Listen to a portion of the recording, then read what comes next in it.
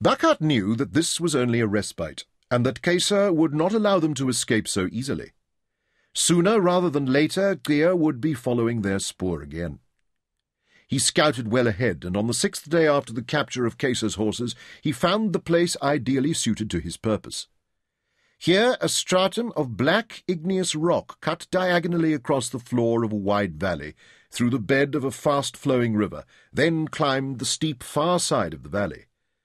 The stratum ran straight and stood out as clearly as a paved Roman road, for no grass or other vegetation grew upon it. Where it crossed the river, it was so resistant to the erosion of the waters that it formed a natural weir. The river dropped over the far side, a thundering waterfall, into a whirlpool 20 feet below. The black rock was so hard that not even the steel-shod hooves of the horses left a scratch upon the surface.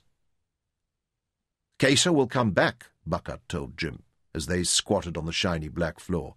"He is a stubborn man, and you have made it a matter of his pride and honor. He will not give up. Even if he does not come himself, he will send others to follow you, and Gia will guide them."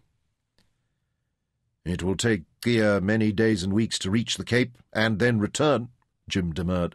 "By then we will be hundreds of leagues away." "Gia can follow a spoor that is a year old unless it has been carefully wiped clean." "How will you wipe our spoor, Bucket?" Jim asked. "We have many horses," Bucket pointed out, and Jim nodded. "Perhaps too many," Bucket persisted. Jim looked over the herd of mules and captured horses. There were over 30. "We do not need so many," he agreed. "How many do you need?" Bucket asked. Jim considered. "Drumfire and Trueheart, Frost and Crow to ride, Stag and Lemon as spares and to carry the packs." "I will use the rest, horses and mules, to wipe our spoor and act as a decoy to lead Geo away," Bucket declared. "Show me," Jim ordered. And Bucket set about the preparations. While Zama watered the herd above the black rock weir, Louisa and Jim fashioned leather booties from the captured saddlebags and the skins of the eland and rebuck. These would muffle the hooves of the 6 horses they were taking with them. While they were busy with this task, Bucket scouted downstream. He kept well up on the slope of the valley and never approached the river bank. When he returned, they cut out the 6 chosen horses and strapped the booties over their hoofs. It would not take long for the steel shoes to bite through the leather, but it was only a few hundred yards to the river bank. They secured the equipment to the backs of the 6 horses. Then, when all was in readiness, they assembled the entire herd of horses and mules into a tight bunch and walked them easily across the black rock. Halfway across, they held the 6 loaded horses and let the rest go on and start grazing on the far slope of the valley.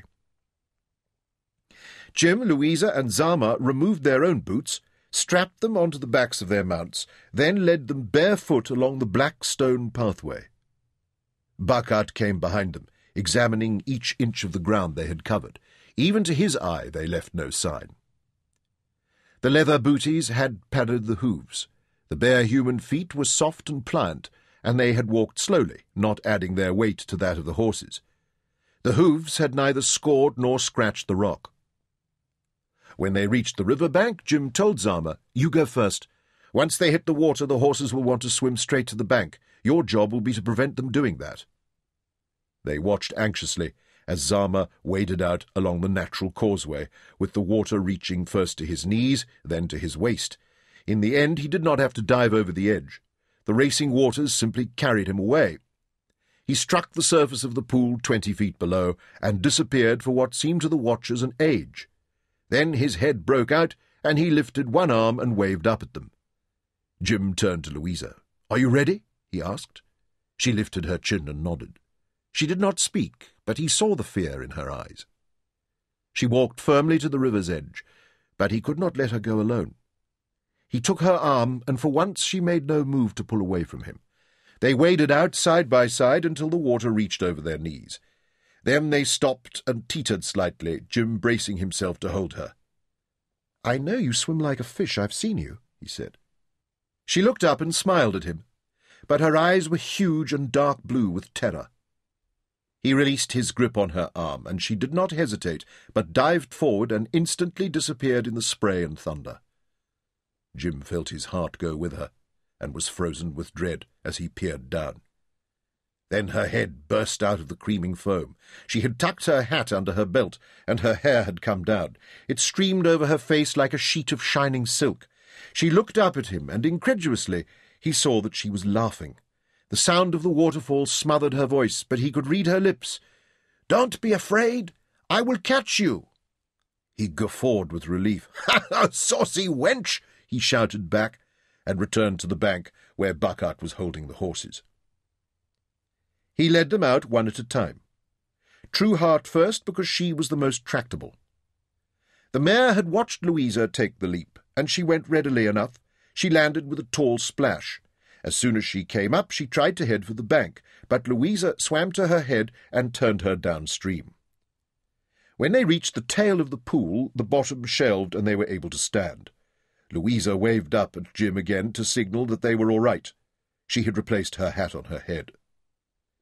Jim brought out the other horses. Crow and Lemon, the two mares, went over without any ado. The gelding Stag and Frost were more difficult, but in the end Jim forced them to take the plunge. As soon as they hit the water, Zama swam to them and steered them downstream to where Louisa waited to hold them, belly deep in the middle of the river. Drumfire had watched the other horses jump, and when his turn came he decided he wanted no part of such madness. In the middle of the stone weir, with turbulent waters booming around them, he staged a battle of wills with Jim. He reared and plunged, losing his footing, then regaining it, backing away and throwing his head around. Jim hung on as he was tossed about, reciting a string of insults and threats in a tone that was meant to sound endearing and soothing. "You demented creature, I'll use you as lion bait." In the end he managed to wrestle Drumfire's head around into a position where he could make a flying mount. Once he was astride, he had the upper hand, and he forced Drumfire to the edge, where the current did the rest. They went over together, and during the long drop Jim twisted free. If Drumfire had landed on top of him, he would have been crushed. But he threw himself clear, and as soon as Drumfire's head broke the surface, he was ready to seize a handful of his mane and swim him down to where Louisa and the rest of the horses stood. Buckhart alone was still at the top of the waterfall. He gave Jim a brief hand signal to urge him on downstream, then went back along the black rock stratum for a second time, scrutinizing the surface for any sign he might have overlooked. Satisfied at last, he reached the point where the rest of the herd had crossed the black rock. There he worked the masking spell for blinding the enemy. He lifted his leather skirt and urinated, intermittently pinching off the stream between thumb and forefinger as he turned in a circle. Clear, you murderer of innocent women. With this spell I close your eyes so you cannot see the sun above you at noon. He let fly a mighty squirt. Clear, beloved of the darkest spirits, with this spell I seal your ears so that you might not hear the trumpeting of wild elephants. He farted with the effort of expelling the next spurt, jumped in the air and laughed. "Ha, ha! Clear, you stranger to the customs and traditions of your own tribe. With this spell I seal your nostrils so that you might not even smell your own dung." His bladder empty, he unstoppered one of the duiker horns on his belt, shook out the grey powder, and let it blow away on the breeze. "Clear, you who are my enemy unto the death, I dull all your senses so that you will pass this place without divining the parting of the spores." Then, at last, he lit a dried twig of the tong tree from his clay firepot and waved it over the spoor. "Clear, you nameless filth and excrement, with this smoke I mask my spoor that you may not follow." Satisfied at last, he looked down the valley, and in the distance saw Jim and the others leading the horses away, keeping to the middle of the fast-flowing stream. They would not leave the water until they reached the place he had picked out for them, almost a league downstream. Buckhart watched them disappear round the bend of the river. The horses and mules they were leaving behind as decoys were already spread out down the valley, grazing quietly. Buckhart followed them, picked out a horse, and mounted it. In an unhurried manner, not alarming the herd, he gathered it up and began to move it away from the river, crossing the divide into the next steep valley. He went on for another 5 days, an aimless meandering through the mountainous terrain, making no effort to hide the spoor. On the evening of the 5th day, he strapped the hooves of the dead rebuck back to front, on his own feet. Then he abandoned the herd of remaining horses and mules, and minced away, imitating the gait and the length of stride of the living rebuck. Once he was well clear, he laid another magical spell to blind Gia, in the unlikely event that his enemy had been able to unravel the spoor this far. He was confident at last that Gia would not find where the party had split on the rock, and that he would follow the more numerous undisguised spoor of the herd. When he caught up with it, he would find a dead end. Now at last he could circle back towards the riverine valley where he had parted from Jim and the others. When he reached it, he was not surprised to find that Jim had followed his instructions exactly. He had left the river on the rocky stretch of the bank that Buckhart had selected and doubled back towards the east. Buckhart followed, carefully wiping clean the light spoor the party had left. He used a broom made from a branch of the magical tong tree. When he was well clear of the river, he cast a third magical spell to confuse any pursuit, then followed at a faster pace. By this time he was almost 10 days behind Jim, but he travelled so swiftly that even on foot he caught up with them 4 days later. He smelt their campfire long before he reached it. He was pleased to find that once they had eaten the evening meal, Jim had doused the fire under a heavy blanket of sand, then moved on in the dark to spend the night in another, better protected place. Buckhart nodded his approval. Only a fool sleeps beside his own campfire when he knows he may be followed. When he crept up to the camp, he found Zama was the sentry. Buckhart bypassed him effortlessly, and when Jim woke in the first light of dawn, he was sitting close beside him. "Samoya, when you snore, you shame the lions," he greeted him. When Jim recovered from the shock, he embraced him. "I swear to the Kulu, Buckhart, that you have grown even smaller since last I saw you. Soon I will be able to carry you in my pocket."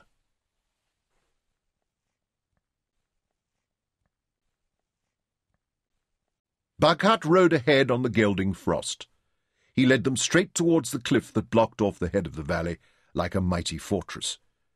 Jim pushed his hat to the back of his head and gazed up at the wall of rock. "There's no way through," he shook his head. High above them the vultures sailed across the rock face on wide wings, coming into land on the ledges beside their bulky nests of sticks and twigs. "Buckhart will find the way," Louisa contradicted him. Already she had complete confidence and trust in the little bushman. They shared not a single word of common language, but in the evenings at the campfire the two often sat close together, communicating with hand signs and facial expressions, laughing at jokes that they both seemed to understand perfectly. Jim wondered how he could be jealous of Buckhart, but Louisa was not as at ease with him as she was with the bushman. They climbed on upwards, straight towards the solid wall of rock. Louisa had dropped back to ride with Zama, who was bringing up the 2 spare horses at the rear of the column. Zama had been her protector and constant companion during all the long, hard days of the flight from Kaysar, while Jim had been occupied with guarding the back trail and keeping the pursuit at bay. They had developed a rapport too. Zama was teaching her the language of the forests, and as she had an ear for the language, she was learning swiftly. Jim had come to realize that Louisa possessed some quality that drew others to her. He tried to fathom what it was. He cast his mind back to their first encounter on the deck of the convict ship. For him the attraction had been immediate and compelling. He tried to put it into words. Is it that she emanates a feeling of compassion and goodness? He was not sure. It seemed that she hid only from him behind the defensive armour he called her hedgehog prickles. To others she was open and friendly. It was confusing, and at times he resented it. He wanted her to ride at his side, not with Zama. She must have felt his gaze upon her, for her head turned towards him. Even at that distance her eyes were an extraordinary blue. She smiled at him through the thin veil of dust kicked up by the hoofs of the horses. Buckhart stopped halfway up the scree. "Wait for me here, Samoya," he said. "Where are you going, old friend?" Jim asked. "I go to speak to my fathers and take them a gift." "What gift?" "Oh, something to eat, and something pretty." Bucket opened the pouch on his belt and brought out a stick of eland chacha, half the length of his thumb, that he had been hoarding, and the dried wing of a sunbird. The iridescent feathers gleamed like emeralds and rubies. He dismounted and handed Frost's reins to Jim. "I have to ask permission to enter the sacred places," he explained, and disappeared among the proteas and sugar bushes. Zama and Louisa came up, and they unsaddled the horses and settled down to rest. Time passed, and they were drowsing in the shade of the proteas when they heard the sound of a human voice, tiny with distance, but the echoes whispered along the cliff. Louisa scrambled to her feet and looked up the slope. "I told you Bucket knew the way," she cried. High above them, he stood at the base of the cliff and waved to them to follow. They saddled up quickly and climbed up to meet him. "Look! Oh, look!" Louisa pointed to the vertical gash that split the rock face from the base of the cliff to the crest. "It's like a gateway, the entrance to a castle." Bucket took Frost's reins from Jim and led the horse into the dark opening. They dismounted, and leading their own horses, they followed him. The passage was so narrow that they were forced to walk in single file, with their stirrup irons almost scraping the rock walls on each side. On both sides of them, the glassy, smooth stone seemed to reach to the strip of blue high above them. The sky was so remote that it appeared thin as the blade of a rapier. Zama drove the spare horses into the opening behind them, but their hoof-beats were muffled by the floor of the soft white sand. Their voices echoed weirdly in the confined spaces as the passage twisted and turned through the depths of the rock. "Oh, look, look!" Louisa cried with delight, and pointed to the paintings that covered the walls from the sandy floor to her eye level. "Who painted these? Surely they are not the work of men, but of fairies." The paintings depicted men and animals, herds of antelope that galloped wildly across the smooth stone, and dainty little men who pursued them with arrows nocked to their bows ready to shoot. There were herds of giraffe, blotched with ochre and cream, long sinuous necks entwined like serpents. There were rhinoceros, dark and menacing, with nose horns longer than the little human hunters who surrounded them and fired arrows into them so that red blood flowed and dribbled into pools beneath their hoofs. There were elephant, birds, and snakes, all the profusion of creation. "Who painted these, Bucket?" Louisa asked. Bucket understood the sense of the question, but not the language she spoke. He turned on Frost's back and answered her in a rush of clicking words that sounded like snapping twigs. "What does he say?" Louisa turned to Jim. "They were painted by his tribe, by his fathers and grandfathers. They are the hunting dreams of his people, praise pictures to the courage and beauty of the quarry and the cunning of the hunters." "It's like a cathedral." Louisa's voice was hushed with awe. "It is a cathedral," Jim agreed. "It is one of the holy places of the San." The paintings covered the walls on both sides. Some must have been ancient, for the paint had faded and crumbled, and other artists had painted over them, but the ghostly images of the ages blended together and formed a tapestry of infinity. They were silent at last, for the sound of their voices seemed sacrilegious in this place. At last the rock opened ahead of them, and they rode towards the narrow vertical blade of sunlight at the end of the passage. Then they emerged through the rock cleft, and the sunlight dazzled them. They found themselves high above the world, with a vulture's view across a vastness that left them silent and astonished. Great plains stretched away, dun and limitless, laced with veins of green where the rivers flowed, and dotted with patches of darker forest. Beyond the plains, almost at the reach of the eye, rose an infinity of hills, rank upon rank, like the serrated fangs of a monstrous shark, fading with distance, purple and blue, until they merged with the blue of the tall African sky. Louisa had never imagined a sky so high, or a land so wide, and gazed upon it with a rapt expression, silent until Jim could bear it no longer. This was his land, and he wanted her to share it with him and love it the way he loved it. Is it not grand? If I had never believed in God before, I would now, she whispered.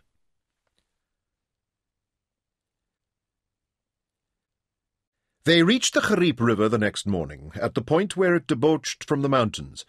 Over the eons its waters had cut this deep pass through the rock. The river was running wide and apple-green with the thawing of the high snows. After the mountains, the air here was warm and caressing. The banks of the river were lined with dense stands of sweet thorn and wild willows carpeted with spring flowers. The saffron-plumed weaver birds were shrieking and fluttering as they wove their basket nests onto the drooping wands of the willows. 5 kudu bulls were drinking at the water's edge. They threw up their massive spiraled horns and stared with astonishment at the cavalcade of horses coming down the far bank to the ford. Then they fled into the sweet thorn with their horns laid back and water dripping from their muzzles. Jim was the first to cross the river, and let out a hoot of triumph as he examined the deep tracks cut by steel-shod wheels into the soft earth of the opposite bank. "The wagons!" he shouted. "They passed through here less than a month ago." They rode on faster, Jim barely able to contain his eagerness. From a distance of many miles he picked out the single kopje that stood upon the plain ahead. A forest of camel-thorn trees surrounded the base of the hill. Then the conical slopes rose steeply to a buttress of grey rock. This formed a plinth for the weird, wind-carved natural sculpture that surmounted it. It was the shape of a squatting bull-baboon, with domed pate and low, beetling brows, his elongated muzzle pointed towards the north, staring out across the lion-coloured plain over which the springbuck herds drifted like puffs of cinnamon-coloured smoke. Jim kicked his feet out of the stirrups and stood erect on Drumfire's back. Through the lens of the telescope he swept the base of the distant kopje. He laughed with joy as he picked out a flash of white in the sunlight like the sail of a tall ship seen from afar. "The wagons! They are there, waiting for us!" He dropped into the saddle, and as his backside slapped against the leather, Drumfire jumped forward and bore him away at full gallop. Tom Courtney was butchering the venison he had killed that morning. Under the wagon tent, one of the servants was turning the handle, another feeding the strips of fresh meat into the sausage-making machine. Sarah was working at the nozzle from which the paste oozed, filling the long tubes of pig's gut. Tom straightened up, glanced out across the veldt, and spotted the distant dust cloud raised by flying hoofs. He swept off his hat and used it to shade his eyes against the cruel white glare. "Ride up," he called to Sarah. "Coming fast." She looked up, but kept the long coils of sausage running between her fingers. "Who is it?" she demanded. Of course, with a mother's instinct, she knew who it was, but she did not want to jinx it by saying the name until she could see his face. "It's himself," Tom cried. "Or if it is not, I will shave my beard. The little devil must have succeeded in showing Caesar a clean pair of heels." For weeks they had waited, worried, and tried to cheer each other, insisting that Jim was safe, while hope eroded with the passage of the long days. Now their relief and joy were unbounded. Tom seized a bridle from the rack on the tailboard of the wagon and ran to one of the horses tethered in the shade. He slipped the bit between its jaws and tightened the cheek strap. Scorning a saddle, he went up on its bare back and galloped out to meet his son. Jim saw him coming and rose in the stirrups, waving his hat over his head, hooting and bellowing like an escaped maniac. They raced towards each other, and then, as they came level, dismounted on the run, hurled by the momentum of their mounts into each other's arms. They hugged each other, beat each other on the back, and danced in a circle, trying to swing each other off their feet. Tom ruffled Jim's long hair and pulled and twisted his ears painfully. "I should thrash you within an inch of your life, you little skellum," he scolded. "You have given your mother and me the worst days of our lives." He held him at arm's length and glared at him lovingly. "I don't know why we bothered. We should have let Caesar have you, and good riddance." His voice choked, and he hugged Jim again. "Come on, boy. Your mother's waiting for you. I hope she gives you a royal slice of her tongue." Jim's reunion with Sarah was less boisterous, but if anything even more loving than it had been with his father. "We were so worried about you," she said. "I thank God with all my heart for your deliverance." Then her first instinct was to feed him. Through mouthfuls of jam roly-poly and milk tart, he gave his parents a colourful, if expurgated, account of his exploits since he had last seen them. He did not mention Louisa, and they were all aware of the omission. At last Sarah could contain herself no longer. She stood over him and placed her fists on her hips. "That's all very well and good, James Archibald Courtney, but what about the girl?" Jim choked on the tart, then looked shamefaced and at a loss for words. "Out with it, boy," Tom said in support of his wife. "What about the girl, or woman, or whatever she may be?" "You will meet her. She's coming now," Jim said in a subdued voice, and pointed to the horses and riders coming towards them across the plain in a cloud of their own dust. Tom and Sarah stood together and watched it drawing closer. Tom spoke first. "Ain't no girl there that I can see," he said with finality. "Zama and Bucket, yes, but no girl." Jim jumped up from the trestle table and came to join them. "She must be—" His voice trailed off as he realized that his father was right. Louisa was not with them. He ran to meet Zama and Bucket as they rode into camp. "Where is Welanga? What have you done with her?"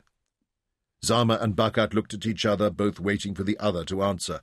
At times such as these, Bucket could be conveniently mute. Zama shrugged and took the responsibility of replying. "She will not come," he said. "Why not?"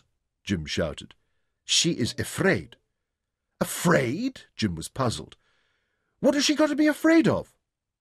Zama did not reply, but glanced significantly at Tom and Sarah. "What a time for her to start jibbing!" Jim strode towards where Drumfire was enjoying a nosebag of oats. "I will go and fetch her." "No, Jim," Sarah called softly, but in a tone that stopped him in his tracks. He stared at his mother. "Saddle Sugarbush for me," she told him. "I will go to her." From the saddle she looked down at Jim. "What's her name?" "Louisa," he answered. "Louisa Leuven. She speaks good English." Sarah nodded. "I may be some time," she said to her husband. "Now don't come looking for me, do you hear?" She had known Tom from girlhood and loved him past the power of words to describe, but she knew that at times he had the tact of a wounded bull-buffalo. She flicked the reins, and Sugarbush cantered out of camp. She saw the girl half a mile ahead, sitting under a camel-thorn tree on one of the fallen dead branches, with Trueheart tethered beside her. Louisa scrambled to her feet when she saw Sarah riding towards her. On the vast plain she was a tiny, forlorn figure. Sarah rode up to her and reined in Sugarbush. "You are Louisa Leuven?" "Yes, Mistress Courtney."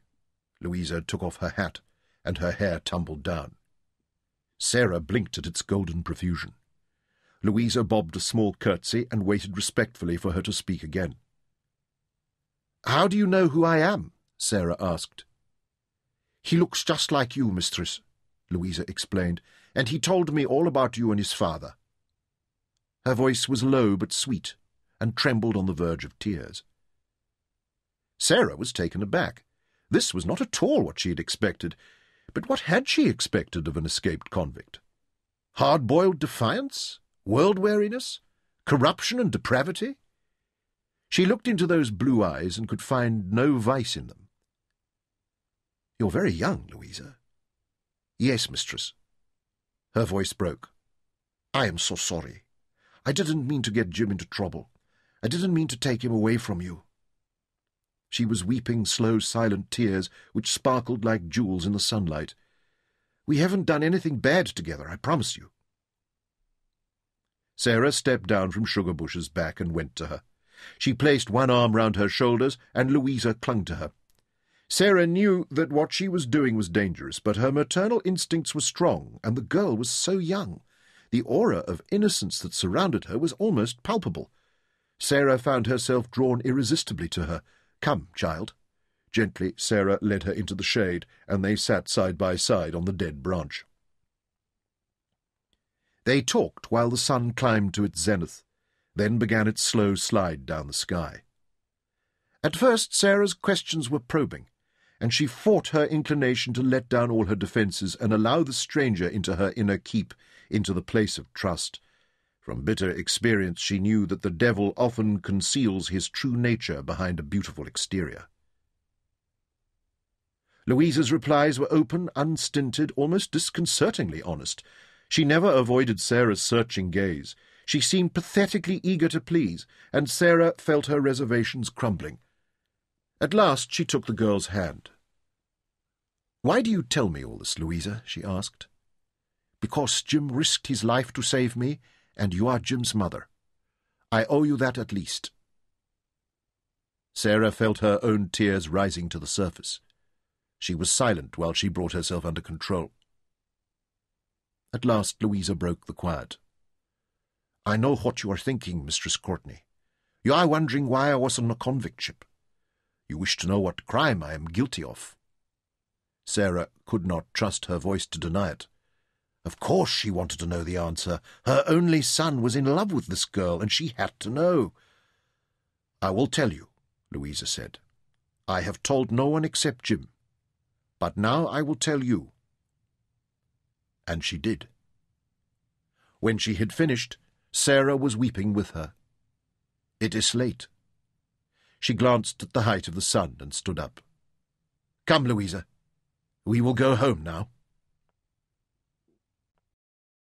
Tom Courtney was astonished to see that his wife had been weeping. Her eyes were swollen and red. He could not remember the last time that had happened, for Sarah was not much given to tears. She did not dismount or make any move to introduce him to the pale girl who rode beside her into the camp. "We need to be alone for a while before Louisa is ready to meet you," she told him firmly, and the girl kept her head down and her eyes averted as they rode past and went to the last wagon in the line. The two women disappeared behind the afterclap, the canvas screen at the back of the wagon, and Sarah called for the servants to bring the copper hip bath and buckets of hot water from the cooking fire.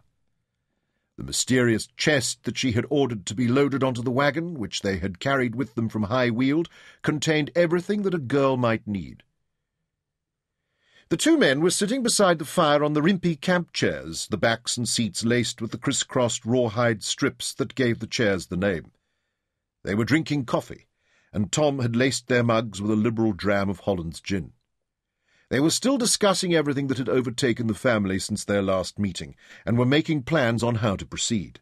They both skirted tactfully around the subject of Louisa and how she fitted into these plans.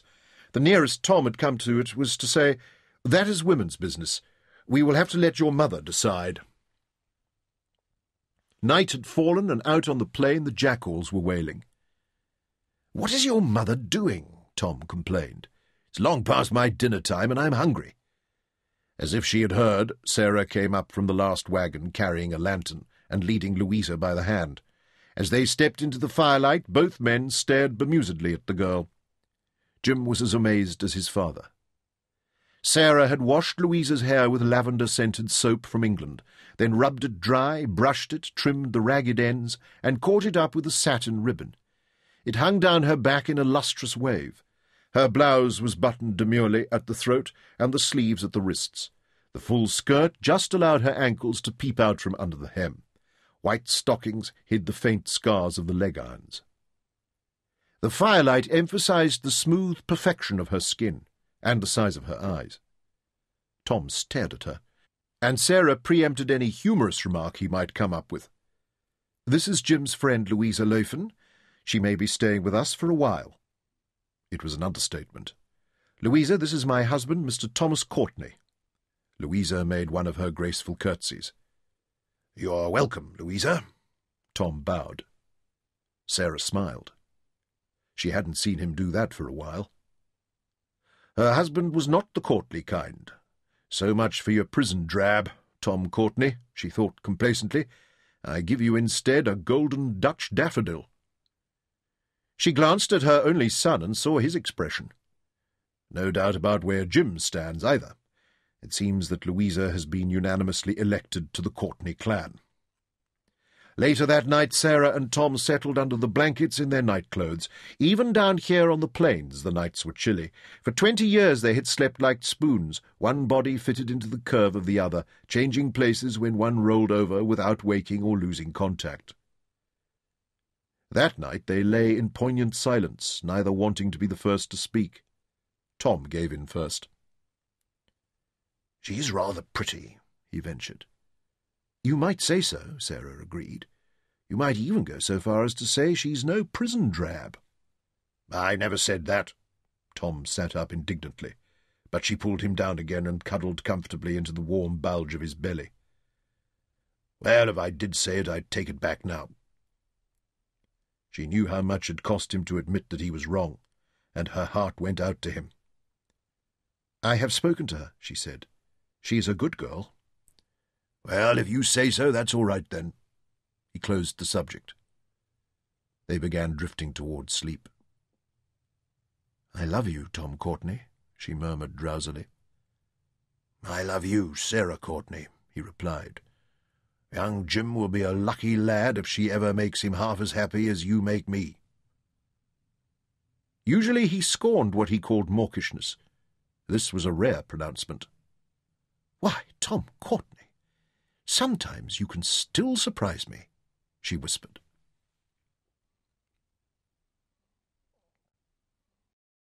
They were all up before dawn. Louisa emerged from her wagon, which was parked close alongside Tom and Sarah's. Sarah had placed her there deliberately and sequestered Jim in the furthest. If there had been any nocturnal shenanigans, she would have heard every last whisper. Poor child, Sarah thought with an inward smile. She had to listen to my Tom's snores all night long. In the event, her precautions had proved unnecessary. Tom and the jackals had provided all the vocal entertainment, and there had been not so much as a whisper from Louisa's wagon. When Louisa saw Sarah already at the cooking fire, she ran to help her with the breakfast, and soon the two were chatting like friends. While Louisa laid rows of sausages to splutter and hiss on the grill, Sarah poured batter onto the flat iron griddle and watched it brown into pancakes. Tom and Jim were already inspecting the wagons Tom had brought up from the Cape. These were large, powerful vehicles built in the colony to a design that was constantly being modified to suit the rough African conditions. They ran on 4 wheels, the front pair of which were used to steer. The pivoted front axle was connected to the Düsselboom, the long, sturdy main drag pole. The team of 12 oxen were inspanned in pairs by a simple system of yokes, yoke pins, and rawhide ropes. The main harness, or trektow, was connected to the front end of the Düsselboom. The rear wheels were much larger in diameter than the front pair. The body of the vehicle was a capacious 18 feet in length, with a breadth of 4 feet. At the bow, the wooden sides were 2 feet high, rising to over 3 at the stern. Along both sides of the body, iron staples were riveted to hold the arched greenwood boughs over which was spread the tent. The interior was about 5 feet high, so a tall man had to stoop beneath it. The awning was double-layered. A strong canvas outer sail rendered it waterproof, or at least deterred the ingress of large quantities of rainwater. A mat of coarse coir fibre, woven from the husk of the coconut, insulated the interior from the worst heat of the sun. The long sail curtains at front and back were called the foreclap and afterclap. The driver's seat was a large chest that stretched the full breadth of the wagon, and there was a similar chest at the rear, the forechest and the afterchest. Along the outsides of the body and under the floorboards were rows of iron hooks from which were suspended pots and pans, tools, canvas bags, powder kegs, and other heavy paraphernalia. Within the wagon, another row of hooks held the square-cut canvas side pockets into which were stuffed spare clothing, combs, brushes, soap and towels, tobacco and pipes, pistols, knives, and anything that might be needed urgently. There were also adjustable pegs to support the cardell, the comfortable and spacious bed upon which the traveller slept. By means of the pegs, this could be raised or lowered to make room for the bags, boxes, chests, and kegs stored beneath it. Like the camp chairs, the bed was also strung with rawhide rimpies, criss-crossed like the catgut strings of the rackets used in the royal game of tennis. Tom had brought 4 of these enormous vehicles, and the oxen to pull them. Each vehicle required a skilled driver and a voorloper, a lad to lead the front oxen by a halter of kudu skin looped about the base of their horns. All 4 wagons were heavily laden, and after breakfast Sarah and Louisa were summoned to help take an inventory of the contents. For this purpose the wagons had to be unloaded and all the goods checked. Tom, as an old ship's captain, had made out an itemized bill of lading, and Jim had to know exactly where each item was stowed. It would be wasted and frustrating labour if somewhere out in the wilderness they had to unload and search all 4 wagons to find a linchpin, horseshoes, or a hank of sail twine. Even Jim was amazed at what his father had provided for them. "It's all your inheritance, my boy, and there's no more coming to you. Use it wisely." The huge yellow wood chest that Sarah had packed for Louisa was placed in the bows of the wagon that would be Louisa's home over the months, perhaps years to come. It contained combs and brushes, needles and thread, a complete wardrobe of clothing, and rolls of cloth to make more, gloves and bonnets to protect delicate skin from the sun, scissors and nail files, scented English soaps and medicines. Then there was a thick book of recipes and prescriptions written in Sarah's own hand, invaluable empirical knowledge gathered at first hand, instructions for cooking everything, from an elephant's trunk to wild mushrooms, for making soap and tanning leather, lists of medicinal wild herbs and edible plants and tubers, cures for sunstroke, stomach upsets, and a baby's teething problems. Then there was a small library of other books, including a medical lexicon published in London and an almanac beginning at the year 1731, the Holy Bible, ink, pens and writing paper, a box of watercolours and brushes, reams of fine-quality drawing paper, knitting needles and wool, a roll of soft tanned leather from which to make the uppers for footwear. The soles would be cut from buffalo rawhide. Then there was bed linen, blankets, pillows stuffed with wild goose down, shawls and knitted stockings, a beautiful kaross of jackal fur, a long coat of sheepskin, and a waterproof cape of tarpaulin with an attached hood. That was but the half of it. Tom's chest was smaller, and contained all his old and well-worn clothing, his razor and strop, his hunting and skinning knives, fishing line and hooks, the tinder box that held his flint and steel, a magnifying glass, a spare telescope, and other items that he would never have considered. They bespoke his mother's concern for his well-being. A long tarpaulin waterproof coat, and a wide-brimmed hat of the same material, scarves and gloves, neckerchiefs and woolen socks, a dozen bottles of extract of lettuce cough mixture, and another dozen of Dr. Chamberlain's sovereign diarrhea remedy. When they came to the list of general stores and provisions, this seemed endless. At the head of it were 8 quarter chests of coffee beans, totalling 600 pounds in weight, and 300 pounds of sugar. Jim was overjoyed to see them. Then there were 200 pounds of salt for preserving venison, 10 pounds of pepper, a large box of strong curry powder, sacks of rice, flour and maize meal, bags of spices, and bottles of flavouring essences for stews and cakes, bottles of jam, and kegs of pickles from the kitchens of High Weald. Cheeses and hams hung from the hooks inside the wagons. There were pumpkins and sun-dried maize on the cob, and packets and boxes of vegetable seeds to be planted wherever they camped long enough to raise a crop. For cooking and eating there were 3-legged pots, baking, stewing and frying pans, saucepans, gridirons and kettles, water buckets, plates and mugs, forks, spoons and soup ladles. Each wagon was equipped with 2 50-gallon fehis, or water casks.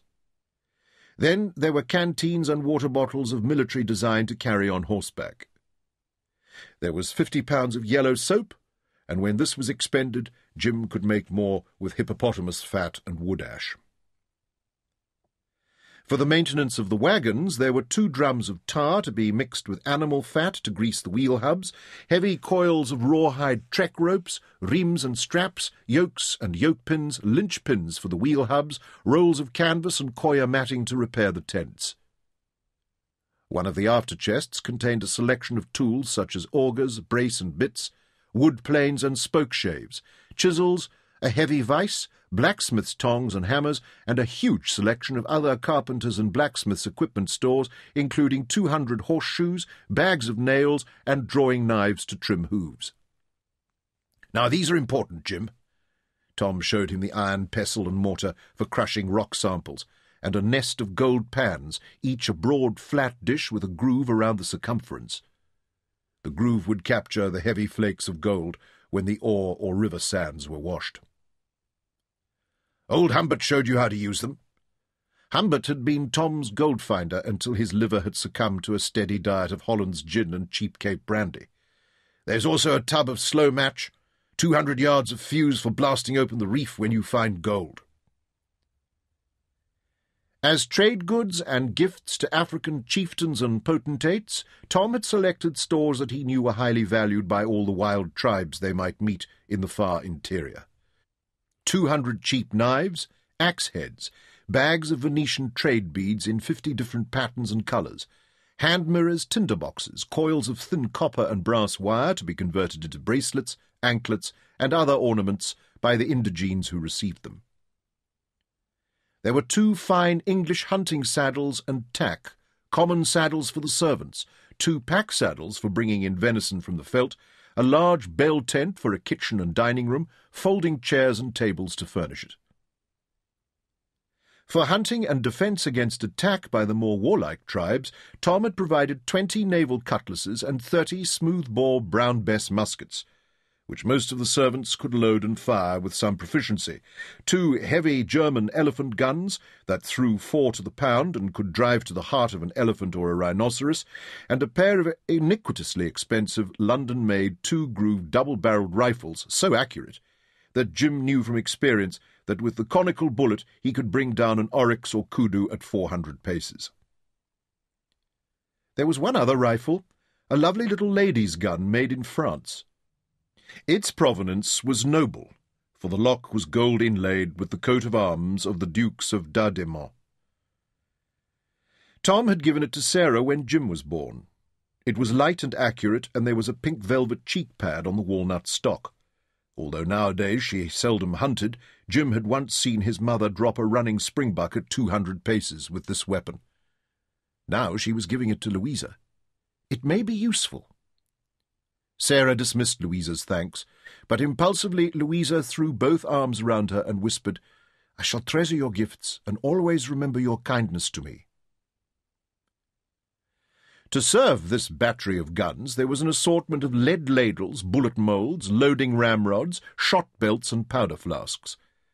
To manufacture ammunition there were 500 weight of lead in bars, 50 pounds of pewter to harden the balls to be used against heavy game, 20,000 prepared lead musket balls, 20 kegs of first-class sporting gunpowder for the rifles, and 100 kegs of coarse black powder for the Brown Bess muskets, 2,000 gun flints, greased patches to ensure a tight fit of the conical bullets in the rifle bore, fine cotton cloth to be cut into more patches, and a large keg of rendered hippopotamus fat to grease them. So great was the store of goods that by nightfall on the second day they had not finished reloading the wagons. "That can wait until tomorrow," Tom said expansively. "But now the ladies are free to make supper for us." The last meal together was marred by melancholy silences when they were reminded of their imminent parting. These were followed by bursts of forced jollity. In the end, Tom brought it to its conclusion with typical directness. "Early start tomorrow." He stood up and took Sarah's hand. As he led her to their quarters in the first wagon, he whispered, "Can we leave them alone? Should we not chaperone them?" Sarah laughed gaily at him. "Oh, Tom Courtney, what a time for you to turn prissy on me! They've already spent weeks alone in the wilderness together, and it seems they are about to spend several years more. What good could you do now?" Tom grinned ruefully, picked her up in his arms, and boosted her into the wagon. Later, as they settled in the Cardell bed, Sarah murmured, "Don't worry about Louisa. I've told you already that she's a good girl, and we've brought up Jim to behave like a gentleman. Nothing has happened between them yet, and nothing will until the time is ripe. Then herds of wild buffalo could not prevent it. If things have changed when next we all meet, we can think of a wedding. As I recall, Tom Courtney, you showed less restraint when we first met, and there was some delay before we celebrated our own nuptials." "In these matters, at least, you are wiser than me," Tom admitted, and pulled her closer. "Mind you, Mistress Courtney, there are no herds of wild buffalo present to prevent anything happening here tonight between you and me." "Indeed, Mr. Courtney, how perceptive of you," she said, and giggled like a girl.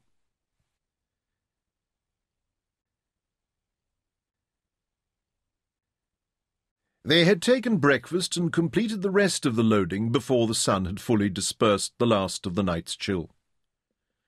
With a single stroke of his trek whip, Smallboy, the huge head driver, gave the signal to begin inspanning the oxen. This formidable instrument was a bamboo pole 22 feet in length, with a whip thong even longer.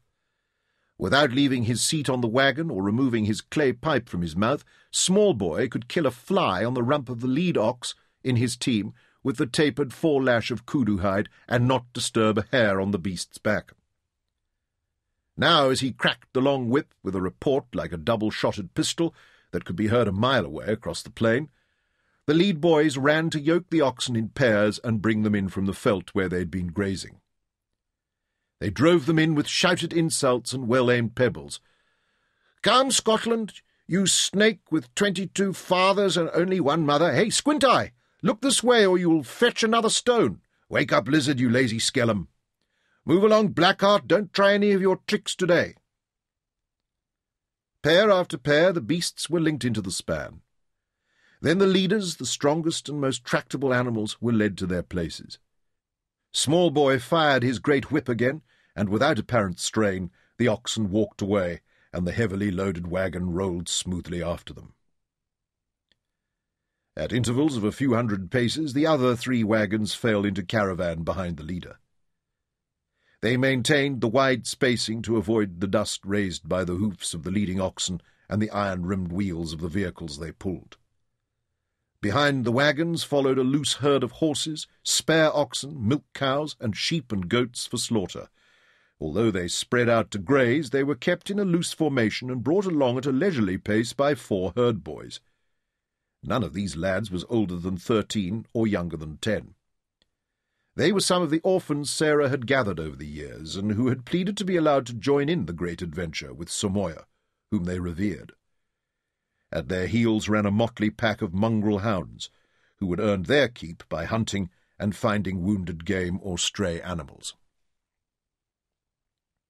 Soon only one small dog-cart remained in the encampment below the Baboon's Head kopje. But it was packed, and the horses were grazing nearby, ready to take Tom and Sarah back to High Weald. The family were reluctant to part. They drew out the last hour together, drinking a final mug of coffee around the smouldering fire, remembering all the things they had forgotten to say over the last few days, and repeating all those that had been said many times already. Tom had kept one of the most serious matters to the last. Now he fetched a mariner's tarpaulin chart case from the dog-cart and came back to sit beside Jim again. He opened the flat case and drew out a chart. "This is a copy of a chart I've been drawing up over the past 15 years. I've kept the original, and this is the only copy. It's a valuable document," he told Jim. "I will keep it safe," his son promised. Tom spread the sheet of heavy parchment on the ground in front of them and placed small stones on each corner to hold it down in the light morning breeze. Jim studied the finely drawn and coloured topography of the South Continent. "I had no idea, Father, that you were a talented artist." His father looked mildly uncomfortable and glanced at Sarah. "Well," he drawled, "I had a little help."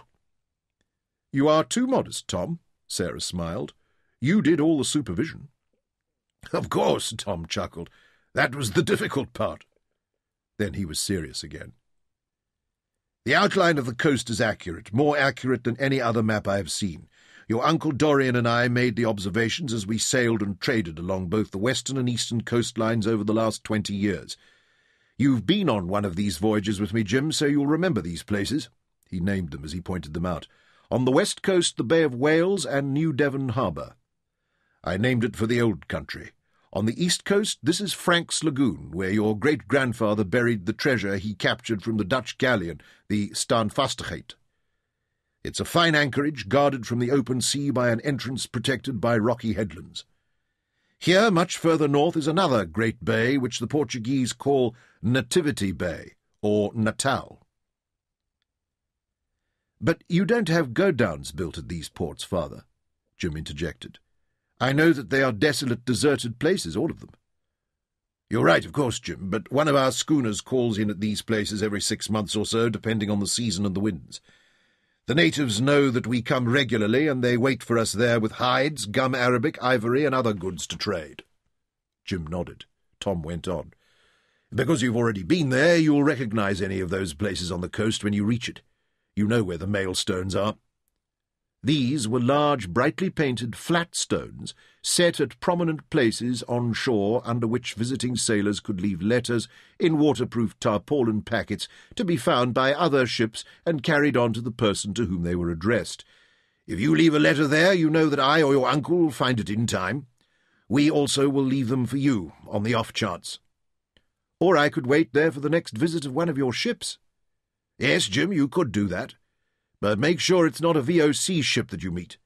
By now Governor van der Witten will have a large bounty on your head, and Louisa's too." They all looked serious as they considered the predicament in which the young couple now stood. Tom went on quickly to cover the pause. "Before you reach the coast, however, you will have to cross hundreds, even thousands of leagues of virtually unexplored wilderness." Tom spread his big scarred hand across the map. "Just look what lies ahead of your wagons. It's an opportunity I've been hankering for all my life. This place where we are sitting now is as far into the interior as I have ever been able to travel." "You have nobody to blame for that but yourself, Thomas Courtney," Sarah told him. "I never stopped you, but you were always too busy making money." "And now it's too late. I'm getting old and fat." Tom put on a lugubrious expression. "But Jim here is going in my place." He stared longingly at the map, then lifted his gaze across the plain to where the wagon train was rolling away in its own yellow dust cloud, and murmured, "Oh, lucky devil, you're going to see places never before looked upon by civilized eyes." Then he returned his attention to the map. "Over the years I've sought out every man, black, white, and yellow, who was ever reputed to have travelled beyond the borders of the Cape Colony. I questioned them exhaustively. When Dorian and I went ashore on our trading expeditions, we interrogated the natives we traded with. I have written everything that I ever learned from these sources onto this map. I have spelled the names as they sounded in my ear. Here, in the margins and on the reverse side, I have made notes of every story and legend I was told, the names of the different tribes, their villages, kings and chiefs. Then I have tried to mark in the rivers, lakes and waterholes, but there was no way of telling the distances between them and their compass bearings from each other. You, Buckat, Zama, and Small Boy, between you speak a dozen or so native dialects. You will be able to hire guides and translators as you travel on, and come in contact with new and unknown tribes." Tom folded the map again and placed it back with reverential care in the tarpaulin case. He handed it to Jim. "Guard it well, my boy. It'll guide you on your journey." Then he went back to the dog-cart and brought out a hard leather case. He opened it and showed Jim what it contained. "I would have liked you to have had one of those new-fangled chronometers that Harrison in London has so recently perfected, so that you could more accurately determine your latitude and longitude as you travel, but I have never even laid eyes on one, and they do say that even if you find one, they cost £500 each. The same goes for one of John Hadley's reflecting quadrants. But here are my trusty old compass and octant. They belong to your grandfather, but you know well how to use them, and with this copy of the Admiralty tables you will always be pretty sure at least of your latitude any time you can see the sun. You should be able to navigate to any of the places I have marked on the chart." Jim took the leather case from his father, opened it and lifted out the beautiful, complex instrument. It was of Italian manufacture. On top was the brass ring from which it could be suspended to establish its own level, then the rotating brass rings lovingly engraved with star charts, circles of latitude and a marginal circle of hours. The alidade, or diametral rule, which served as a sun sight, could pick up the sun's shadow and throw it across the coinciding circles of time and latitude.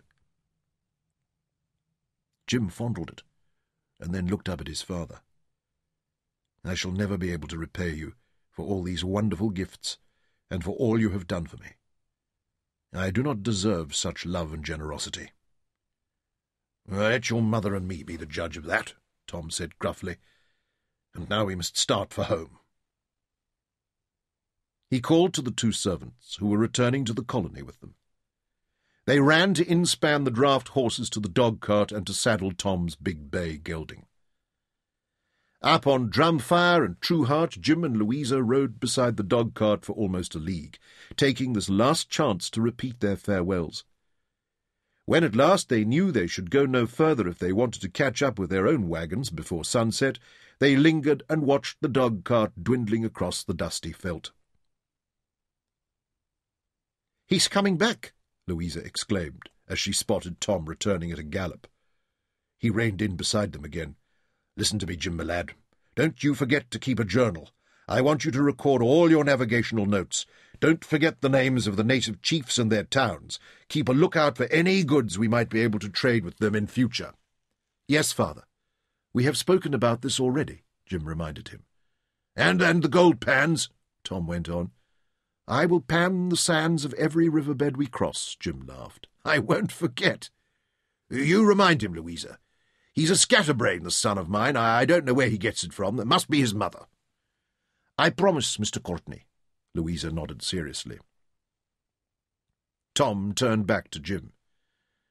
"James Archibald, you look after this young lady. She's obviously a sensible girl, and much too good for you." At last Tom left them and rode off after the dog-cart, turning in the saddle every few minutes to wave back at them. They saw him rejoin the distant cart, and then suddenly Jim exclaimed, "Name of the devil! I forgot to send my respects and farewells to Mansur and Uncle Dorian. Come on!" They galloped in pursuit of the cart. When they caught up with it, they all dismounted and embraced again.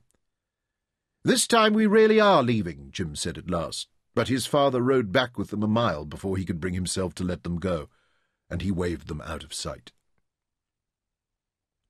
The wagons had long ago disappeared into the distance, but the tracks of their iron-rimmed wheels were scored into the earth, and as easy to follow as a signposted road. As the two of them rode along it, the herds of springbuck were driven ahead of them like flocks of sheep, the smaller herds mingling with those ahead until the land seemed to seethe and the grass was hidden beneath this living sea. Other larger wild animals became part of this tide of life.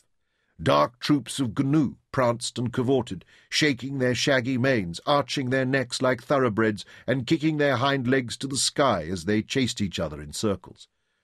Squadrons of quagga galloped away in ranks, barking like packs of hounds.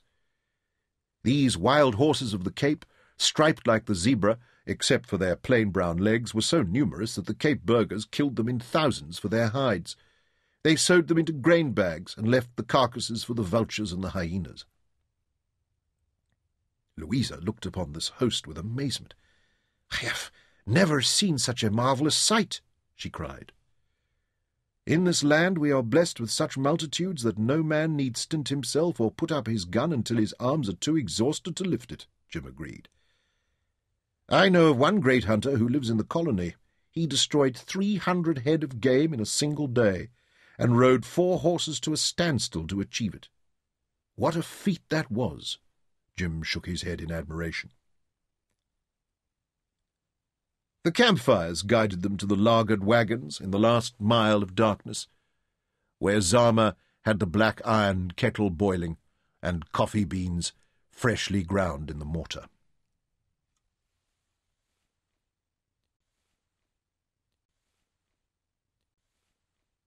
Relying on his father's chart and navigational instruments, Jim steered the wagons north by east. The days fell into a natural rhythm and became weeks, which in their turn became months. Each morning Jim rode out with Buckat to spy out the land that lay ahead and to find the next waterhole or river. He took his breakfast with him in the canteen slung with his bedroll on the back of his saddle, and Buckat led a pack-horse to bring in any game they bagged. Often Louisa was busy around the wagons, mending and cleaning, directing the servants in running her movable home the way she wanted, but most days she was free to ride out with Jim on Trueheart. From the beginning she was enchanted by the animals and birds that teemed in every direction she cast her eye. Jim taught her the names of all of them, and they discussed their habits in detail. Buckat joined in with an endless fund of facts and magical stories. When they halted at midday to rest and graze the horses, Louisa brought out of her saddlebag one of the pads Sarah had given her and sketched the interesting things they had seen that day. Jim lounged nearby and advised on how she might improve each portrait, though secretly he was amazed at her artistic skills. He insisted she always carried the little French rifle in the gun sheath under her right knee. "When you need a gun, you'll need it in a hurry," he told her, "and you had better be sure you know how to use it." He rehearsed her in loading, priming, and firing the weapon. With the report and recoil of her first shot, she cried out with alarm and would have dropped the rifle had not Jim been ready to snatch it out of her hands. After much reassurance and encouragement, he convinced her that it had not been as fearful an experience as her reaction had indicated, and Louisa expressed herself ready for a second attempt. To encourage her, Jim placed his own hat on a low thorn bush 20 paces away. "I tell you now, Hedgehog, you will not come within 10 feet of it." It was a calculated challenge. Louisa's eyes narrowed into blue diamond chips of determination. This time her hand was steady. When the gun smoke cleared after the shot, Jim's hat was spinning high in the air. It was his favourite hat, and he raced after it. When he stuck his forefinger through the hole in the brim, his expression was of such disbelief and dismay that Bucket dissolved into hoots of mirth. He staggered in circles, demonstrating with hand signals how the hat had sailed into the air. Then his legs gave way under him, and he collapsed in the dust and beat his belly with both hands, shrieking with laughter. His mirth was infectious, and Louisa broke into peals of laughter. Up to that time, Jim had not heard her laugh so naturally and so wholeheartedly. He placed the riddled hat on his head and joined in the merriment. Later he stuck an eagle feather in the hole and wore it proudly. They sat in the shade of a sweet thorn tree and ate the lunch of cold venison and pickles that Louisa had packed into his canteen. Every few minutes one of them would start laughing again and set off the other two. "Hey, let Welunga shoot your hat again," Bucket pleaded. "It was the greatest joke of my life." Jim declined, and instead he blazed the trunk of the sweet thorn tree with his hunting knife. The bright white patch formed an idle target. He was learning that when Louisa set her mind on something, she was determined and tenacious. She swiftly mastered the art of loading the rifle, measuring the powder charge from the flask, ramming the wad down upon it, selecting a symmetrical ball from the bag on her belt, wrapping it in the greased patch, and rodding it down the bore, tapping it home with the little wooden mallet until it seated on the wad, then priming the pan and closing the frizzen over it to prevent it spilling. By the second day of instruction she could load and fire the weapon unaided, and soon she was able to hit the sap-oozing blaze on a tree with 4 balls out of 5. "This is becoming too easy for you now, Hedgehog. Time for your first real hunt." Early the next morning she loaded the rifle in the way he had trained her, and they rode out together. As they approached the first herds of grazing game, Jim showed her how to use True Heart as a stalking horse. They both dismounted, and Jim led Drumfire, while she followed in his tracks, leading the mare and staying close to her flank. Screened by the bodies of the horses, they angled across the front of a small bachelor herd of springbuck rams. These animals had never seen human beings or horses before, and they stood and stared with innocent amazement at the strange creatures passing by.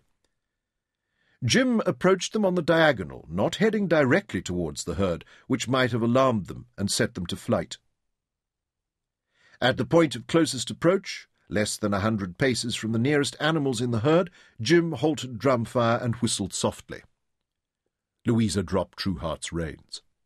The mare stopped and stood obediently, trembling in anticipation of the shot she knew was coming. Louisa sank down and from a seated position took careful aim at a ram who was standing broadside to her and slightly separated from the rest of the herd. Jim had drummed into her the point of aiming behind the shoulder, showing it to her on a drawing of the animal and on carcasses that he had shot and brought into camps.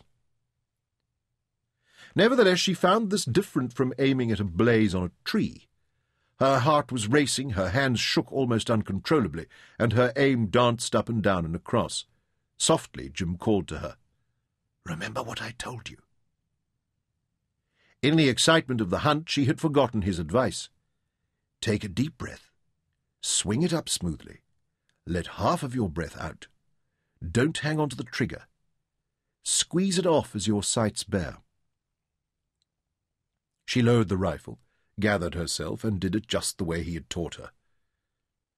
The little rifle felt light as thistledown as it floated up and fired off its own accord, so unexpectedly that she was startled by the crash of the shot and long spurt of gunsmoke. There was a thud of the ball striking. The ram leapt high in the air and came down in a graceful pirouette. Then its legs collapsed under it. It rolled like a ball across the sun-baked earth, and at last stretched out and lay still. Jim let out a whoop of triumph and raced out to where it lay. With the smoking rifle in her hand, Louisa ran after him. "Shot cleanly through the heart," Jim cried. "I could not have done it better myself." He turned to meet her as she came running up. Her cheeks were flushed, her hair had escaped in glorious disarray from under her hat, and her eyes sparkled. Despite her efforts to avoid the sun, her skin had taken on the colour of a ripe peach. Her excitement matched his own, and he thought he had never seen anything as beautiful as she was at that moment. He reached out with both arms to take her into his embrace. She came up short, just out of his reach, and backed away from him. With a mighty effort, he checked his impulse. They stared at each other, and he saw the horror replace the sparkle in her eyes, her revulsion at a masculine touch. It was only a fleeting moment, but he knew how close he had come to disaster. All these months spent in building her trust, in showing her how he respected her and cared for her well-being, how he wanted to protect and cherish her, all of that so nearly lost in a boisterously impulsive gesture. He turned away quickly, giving her time to recover from her fright. "It's a magnificent buck, fat as butter." As the animal relaxed in death, the long fold of skin that ran down the centre of its back opened, and it displayed the dorsal plume of snowy white hair. Jim stooped and ran one finger down the fold of skin, then raised the finger to his nose. "It's the only animal that smells like a flower." A pale yellow wax from the animal's sebaceous glands coated his finger. He did not look at her. "Try it," he suggested. She averted her eyes from his as she combed her fingers through the animal's dorsal plume, then held them to her nose. "Perfume!" she exclaimed, with surprise. He called Buckat, and between them they grallocked the springbuck and hoisted the carcass onto the pack-saddle. The wagons were tiny specks across the plain. They rode towards them, but the joyous mood of the morning was spoilt, and they were silent. Jim was consumed with despair. It seemed that he and Louisa had lost all the ground they had travelled together and were back at the starting point of their relationship. Fortunately, when they reached the wagons, there was something to distract him. Small Boy had driven the lead wagon over the underground burrow of an ant-bear, and the earth had collapsed. The heavily laden vehicle had crashed into the excavation as far as its floorboards. A number of spokes on the offside front wheel were shattered, and the vehicle was firmly stuck. They had to unload it before it was light enough for a double span of oxen to heave it out. Darkness had fallen before they had freed the wagon. It was too late to start repairs to the broken front wheel. The shattered spokes would have to be replaced, and the work of shaving the new parts to fit was finicky and might take days. Tired and sweat-drenched, Jim went to his own wagon. "Bath! Hot water!" he shouted at Zama. "Welanga has already ordered it," Zama told him disapprovingly. "Well, at least we know whose side you're on," Jim thought bitterly. But his mood lifted when he found the galvanized iron bath filled with hot water waiting for him, a bar of soap and a clean towel laid out beside it. After he'd bathed, he went to the kitchen tent. Louisa was working at the cooking fire. He was still feeling too affronted by her rejection to thank her or acknowledge her gesture of contrition in preparing his bath. When he entered the tent, she glanced up, then looked away again quickly. "I thought you might like a dram of the Hollands that your father gave you." The gin bottle stood on the camp table ready for him. This was the first time he had seen it since he had parted from his family. He did not know how to decline her offer gracefully and tell her that he did not like to fuddle his senses with alcohol. He had been drunk only once in his life and regretted the experience. However, he did not wish to spoil this delicate mood, so he poured half a dram and drank it reluctantly. Louisa had grilled fresh springbuck cutlets for dinner, and she served them with caramelized onions and herbs, a recipe Sarah had given her. This he fell on with great appetite, and his mood improved sufficiently to compliment her. Not only well shot, but perfectly cooked. Yet after that their conversation was stilted and interspersed with awkward silences. They had come so close to being friends, he lamented silently, as he drank a mug of coffee. "I'm off to bed." He stood up sooner than he usually did. "How about you?" "I want to write my journal," she answered. "For me it has been a special day, my first hunt. And what is more, I promised your father not to miss a day. I will come later." He left her and made his way to his own wagon. Each night the wagons were drawn up in a square, and the spaces between them filled with branches of thorn trees to pen the domestic animals and keep out the predators. Louisa's wagon was always parked alongside Jim's, so that there was only the thickness of the 2 wagon tents between them. This ensured that Jim was always on hand if she needed him, and during the night, without leaving their separate beds, they were able to speak to each other. That evening Jim lay awake until he heard her footsteps coming from the kitchen tent and saw the glow of her lantern pass along the wall of his tent. Later he heard her changing into her nightdress. The rustle of her clothing conjured up disturbing images of her, and he tried unsuccessfully to banish them. Then he heard her brushing her hair, every stroke of the brush a soft whisper like the wind in a field of ripe wheat. He could imagine the way it rippled and glowed in the lamplight. At last he heard the creak of the cardell bed as it took her weight. Then there was a long silence. "Jim!"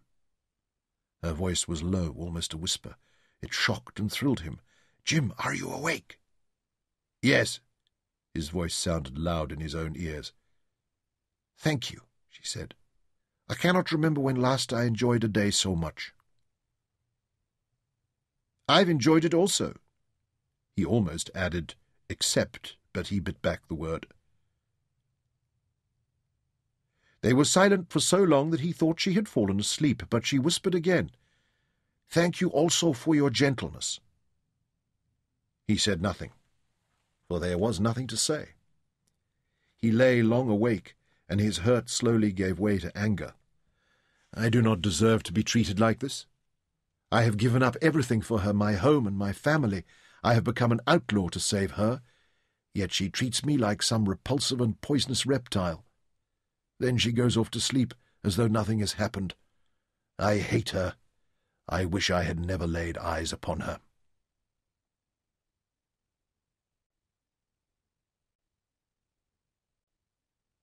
Louisa lay rigid and wakeful on her bed. She knew he could hear any movement she made, and she did not want him to know that she was unable to sleep. She was racked by guilt and remorse. She felt a deep sense of obligation to Jim. She knew only too well what he had sacrificed for her. Added to this, she liked him. It was impossible not to. He was so outgoing and cheerful, so strong, dependable, and resourceful. She felt safe when he was near at hand. She liked the way he looked, big and strong, with an open, honest face. He could make her laugh. She smiled as she thought of the way he had reacted when she shot a hole through his hat. He had a quirky sense of humour that she was at last coming to understand. He could retell the day's events in a way that made her laugh with surprise, even though she had witnessed them. She felt that he was her friend when he called her hedgehog and teased her in that rude, almost incomprehensible English way. Even now that he was sulking, it was good to know that he was within call. Often in the night, when she heard strange wild sounds, the gibbering of hyena or the roaring of a pride of lions, she was mortally afraid. Then he would speak to her quietly through the wall of the tent. His voice reassured her, calmed her fears, and she could sleep again. Then there were the nightmares. Often she dreamed that she was at Huis Brabant again. She saw the tripod and the silk ropes, and in the candlelight the dark figure dressed in the costume of the executioner, the black gloves and the leather mask with the eye-slits.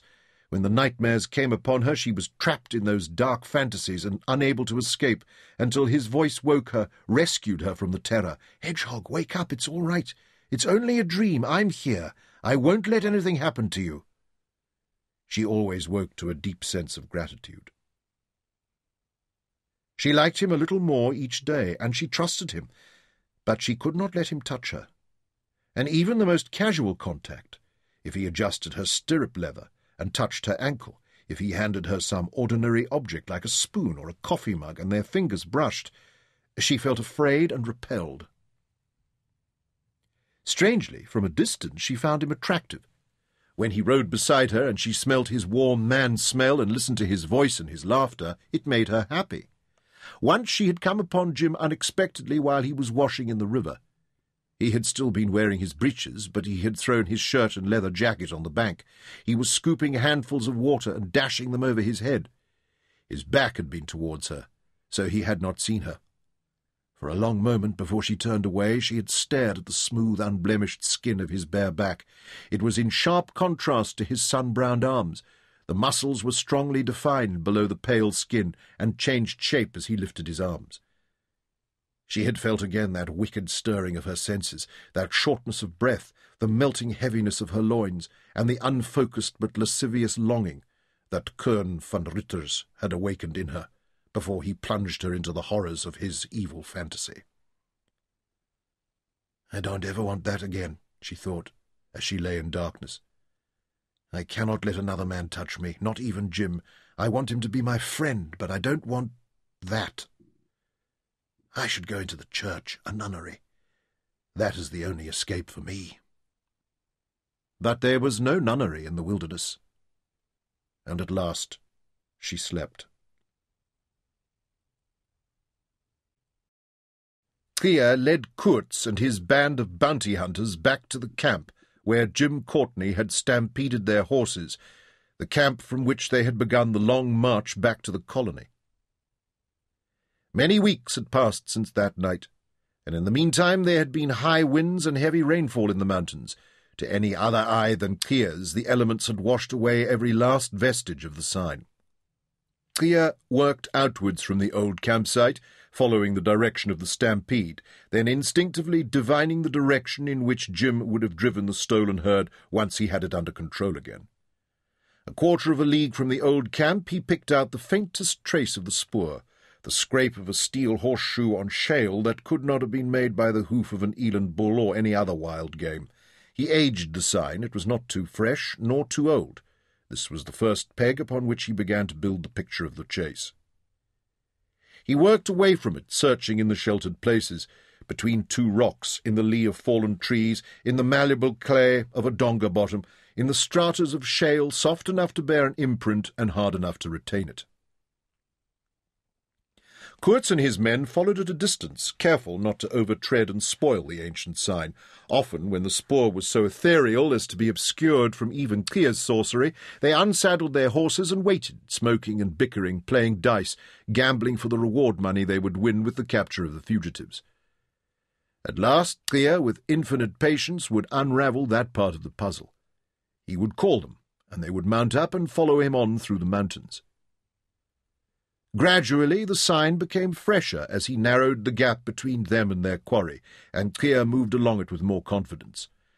Nonetheless, it was 3 weeks after picking up that first faint hoofprint that Thea caught up with the wandering herd of mules and horses that Jim and Buckhut had used to lure them on, then abandoned. At first Kurtz could not understand how they had been gulled. Here were their horses, but no human beings with them. Since the first day he had encountered great difficulty communicating with Thea, for the bushman's Dutch was rudimentary, and hand signs were not adequate for explaining the complicated nature of the deceit that Buckhut had played upon them. Then it dawned upon Kurtz that the best horses were missing from this herd of strays. Frost, Crow, Lemon, Stag, and of course Drumfire and Trueheart. "They split off, and left this bunch of animals to lead us away," Kurtz had understood at last, and he blanched with fury. "For all this time we have been wandering in circles while those criminals get clear away in another direction." His anger needed a focus, and that was clear. "Catch that yellow rat!" he shouted at Richter and Lariche. "I want some skin from this stinking little Schwarzer." They grabbed the bushman before he realized their intention. "Tie him to that tree," Kurtz pointed out a large cripplewood. They were enjoying this. Their anger with the bushman was every bit as intense as Kurtz's. He was directly responsible for their hardship and discomfort over the past months, and retribution would be sweet. They bound him with leather thongs at ankles and wrists. Koorts tore off Tria's leather breechcloth and left him naked. "Goffel!" Koorts shouted to the Hottentot trooper. "Cut me a bundle of thorn branches this thick." He made a circle of thumb and forefinger. "Leave the thorns on them." Koorts shrugged off his leather coat and windmilled his right arm, loosening the muscles. Goffel came up from the bank of the stream with an armful of thorn branches, and Koorts took his time selecting one that had a pleasing whip and rigidity. Tria watched him with huge eyes as he strained at his bonds. Koorts chopped the thorns off the butt end of the stick of his choice, so they would not prick his own fingers, but the rest of the limber wand bristled with the red-tipped spikes. He flourished the scourge as he advanced on Tria. "Now, you little reptile, you have led me a fine fandango, but it's your turn to dance now." He swung the first cut across Tria's shoulder blades. The cane raised a welt upon it, studded with an irregular rash of thorn punctures, from each of which oozed a drop of blood. Tria howled with pain and outrage. "Sing, you bastard mating of baboons," Koorts told him, with grim satisfaction. "You must learn that you cannot take Herminius Koorts for a fool." He swung again. The green branch began to disintegrate with the force of the blows, and the thorns broke off and embedded themselves in Tria's flesh. Tria twisted and fought against his bonds until his wrists were rubbed bloody and raw by the leathered loops. In a voice too loud for his little frame, he screamed his fury and his vows of revenge in a language that the white man could not understand. "You will die for this, you white hyena, you eater of dung, you copulator with corpses. I shall kill you with the slowest of my poisons, you drinker of snake's piss and monkey sperm." Koorts discarded the broken branch and selected another. He wiped the sweat off his face with the sleeve of his shirt and began again. He kept it up until both he and Tria were exhausted. His shirt was sodden and his breathing hoarse. Tria hung silently on the leather thongs, and the blood ran in dark snakes down his back and buttocks to drip into the dust between his feet. Only then did Koorts step back. "Leave him hanging there tonight," he ordered. "He should be in a more willing mood by the morning. Nothing like a good thrashing to get these Swartzers working properly." Slowly Tria turned his head and looked into Koorts's face. He spoke softly. "I will give you the death of 20 days. You will plead with me to kill you at the end." Koorts did not understand the words, but when he saw the hatred in Tria's beady black eyes, he understood the sense, and stepped back involuntarily. "Corporal Richter," he said, "we will have to keep him tied up until he gets over his sore back and his murderous temper." He picked up Tria's quiver of poisoned arrows and tossed it onto the fire. "Don't let him have any weapon until he's learned his lesson. I don't want it between my shoulder blades. They are treacherous bastards, these little apes." In the morning, Goffel used the point of his bayonet to dig the thorns out of the punctures that covered Tria's back, but some had been driven in too deeply. Over the following days they festered and suppurated before they sloughed to the surface.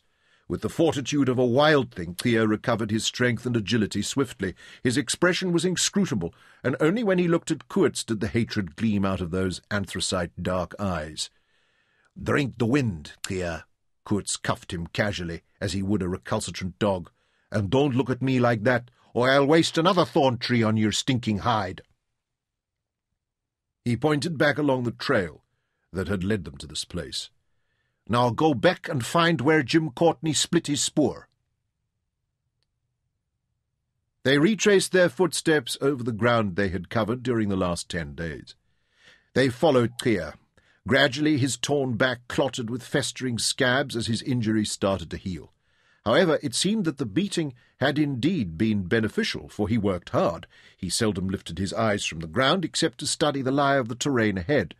They went swiftly, for he had their own tracks to use as a marker. Sometimes he followed a spur for a short way until it proved false or illusory, then returned to the main trail.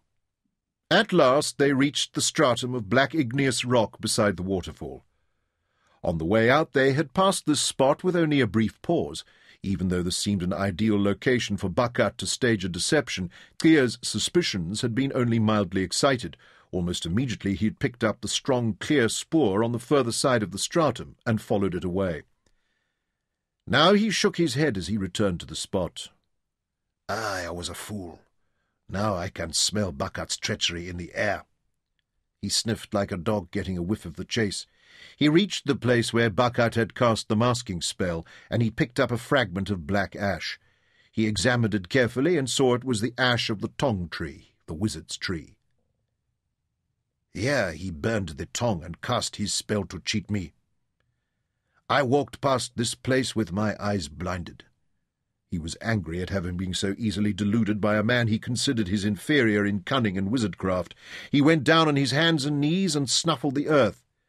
This is where he would have pissed to cover his scent. But the traces were months old, and even his nose could distinguish no residual ammoniac odour of Buckat's urine. He stood up again and made a sign of separation to Coots, laying the palms of his hands together, then parting them with a swimming motion. This is the place, he said in execrable Dutch, pointing left and right. Horses go that way, man go that way. By the blood of the crucifixion, this time you had better be right, or I will have your balls. Do you understand? No understand. Kia shook his head. Kurtz reached down and seized a handful of Kia's genitalia, and with his other hand drew his dagger. He lifted Kia on tiptoe by his scrotum, then made the gesture of drawing the blade across the stretched sack, almost touching the skin, but shaving past it by a hair's breadth. "Cut your balls," he repeated. "Verstaan?" Kia nodded soundlessly, and Kurtz pushed him away. "Get on with it, then." They camped on the bank above the waterfall, and Kia worked both banks of the river for 3 miles upstream and down. First he covered the water's edge, but in the last 10 days or so the river had come down in spate, then subsided again. At the high water mark, dry grass and debris was stranded in the branches of the trees that grew along the banks. Not even the heaviest trodden spoor could have survived the inundation. Next, Kia moved out from the river bank, climbing up the slopes to the highest point that the flood waters had reached. He worked the ground painstakingly, scrutinizing every inch. All his experience and magic yielded nothing. The trail was gone, washed away. He had no way of knowing whether Buckat had gone upstream or down. He had come up against an impenetrable wall. Kurtz's nerves were already raw, and when he realized that Kia had failed again, he flew into a fit of fury more vicious than the last. He had Kia bound again, but this time they hung him by his heels over a smouldering fire, which Kurtz stoked carefully with green leaves. Kia's peppercorn hair frizzled in the heat, and he coughed, choked, and retched in the smoke as he writhed and swung on the rope's end. The rest of the band broke off their dice game to watch. They were all thoroughly bored and dispirited by this time, and the lure of the reward was waning as the trail grew colder each day. Richter and Lariche had already started muttering threats of mutiny, of abandoning the pursuit, escaping from these harsh and merciless mountains, and heading back to the colony. "Ah, kill the little monkey," said Lariche in a tone of disinterest. "Have done with him, and let's go home." Instead, Kurtz stood up and drew his knife, slashed the rope that held Kia suspended, and the little man dropped headlong into the coals. He let out another shriek and rolled out of the fire, only slightly more singed than he had been already. Kurtz grabbed the end of the rope that was still round his ankles and dragged Kia to the nearest tree. He tied him there and left him, while he went back to eat the midday meal. Kia crouched against the trunk of the tree, muttering to himself and examining his injuries. When Kurtz had finished eating, he flicked the coffee grounds out of his mug and shouted for Hoffel. The Hottentot went with him to the tree, and they both looked down at Kia. "I want you to tell this little bastard in his own language that I am going to keep him tied up. He will receive no water or food, and I will beat him every day until he does his job and finds the spoor again." Hoffel translated this threat. Kia hissed angrily and covered his face to show how the sight of Kurtz offended him. "Tell him I'm in no hurry," Kurtz instructed. "Tell him I can wait until he shrivels up and dries in the sun like the baboon turd that he is." In the morning, Kia was still tied to the tree, but while Kurtz and his troopers were eating a breakfast of grilled corn cakes and smoked Dutch sausage, Kia called out to Goffel in the language of the San. The Hottentot went to squat in front of him, and they spoke together quietly for a long time. Then Goffel came back to Kurtz. "Kia says that he can find Samoa for you." "Well, he's not done a good job of it so far." Kurtz spat a piece of sausage skin into the fire. "He says that the only way to find the spoor now is to work a solemn magic." Lariche and Richter guffawed scornfully, and Lariche said, "If we have come to witchcraft, then I am spending no more time here. I am going back to the Cape, and Kaiser can stick his reward up his asshole." "Shut your fat face," Kurtz told him, and turned back to Goffel. "What kind of solemn magic is this?" "There is a sacred place in the mountains where the spirits of the San have their abode. There their power is strongest. Gia says that if we go to this place and sacrifice to the spirits, Samoa's tracks will be revealed." Lariche stood up. "I have heard enough of this mumbo-jumbo. I have listened to it for almost 3 months, and we are still no nearer having the gold guilders in hand." He picked up his saddle and began to walk towards where his horse was grazing. "Where are you going?" Kurtz asked. "Are you deaf or just stupid?" Lariche asked belligerently, and placed his right hand on the hilt of his sabre. "I told you once, but I will tell you again. I am going back to the Cape." "It is called desertion and dereliction of duty, but I can understand why you want to go," Kurtz said in such a mild tone that Lariche looked surprised.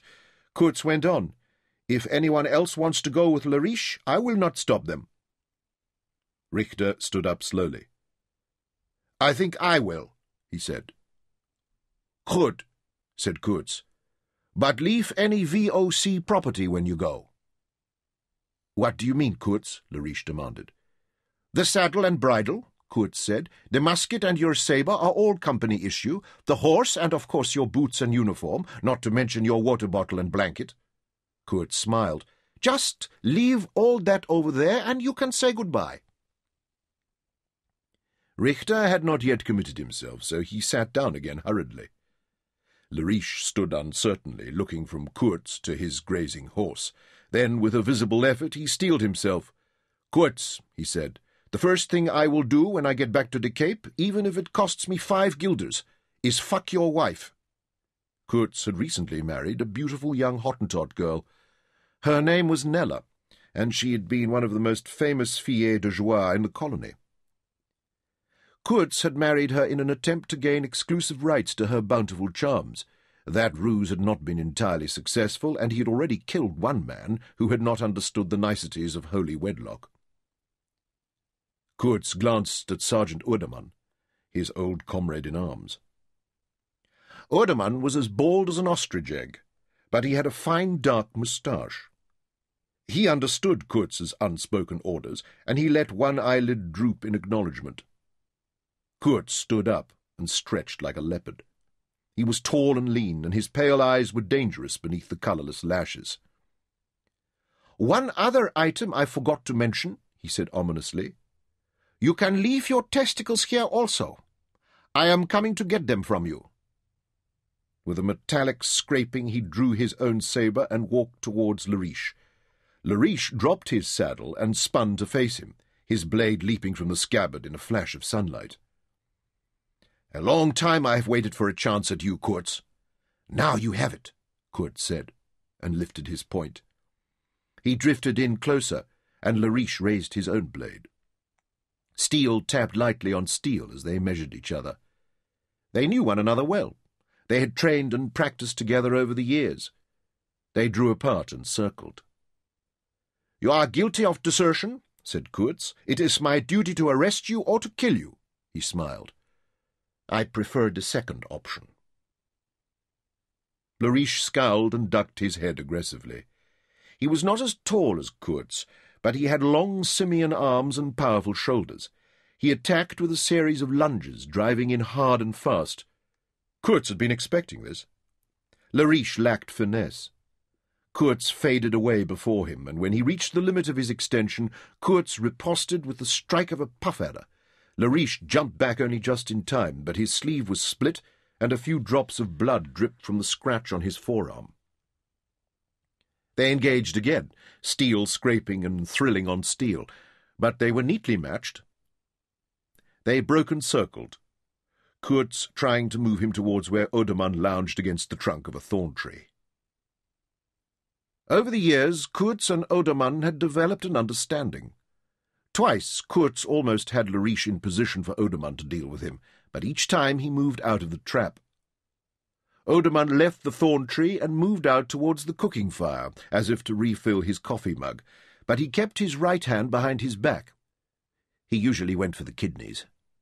A blade of the small of the back would paralyze the victim, and Kurtz would finish off Lariche with a thrust through the throat. Kurtz changed the direction and angle of his attack, squeezing Lariche back towards where Odermann waited. Lariche jumped back and whirled suddenly, nimble as a ballerina. In the same instant, he slashed his blade across the knuckles of Odermann's hand, which held the dagger. The knife flew out of his nerveless fingers, and Lariche spun back to face Kurtz. He was still smiling. "Why don't you teach your dog a new trick, Kurtz? I have seen that one too many times before, and it's becoming boring." Odermann was swearing and clutching his injured hand, and Kurtz was clearly disconcerted by Lariche's unexpected ploy. He glanced at his accomplice, and as his eyes left Lariche's face, Lariche attacked en flèche, the attack of the arrow. He went straight for Kurtz's throat. Kurtz stumbled back and lost his footing. He went down on one knee, and Lariche pressed home to end it. At the last moment he saw the flare of triumph in Kurtz's pale eyes and tried to turn aside. But his right foot was leading, and Kurtz went in low, cutting under his guard.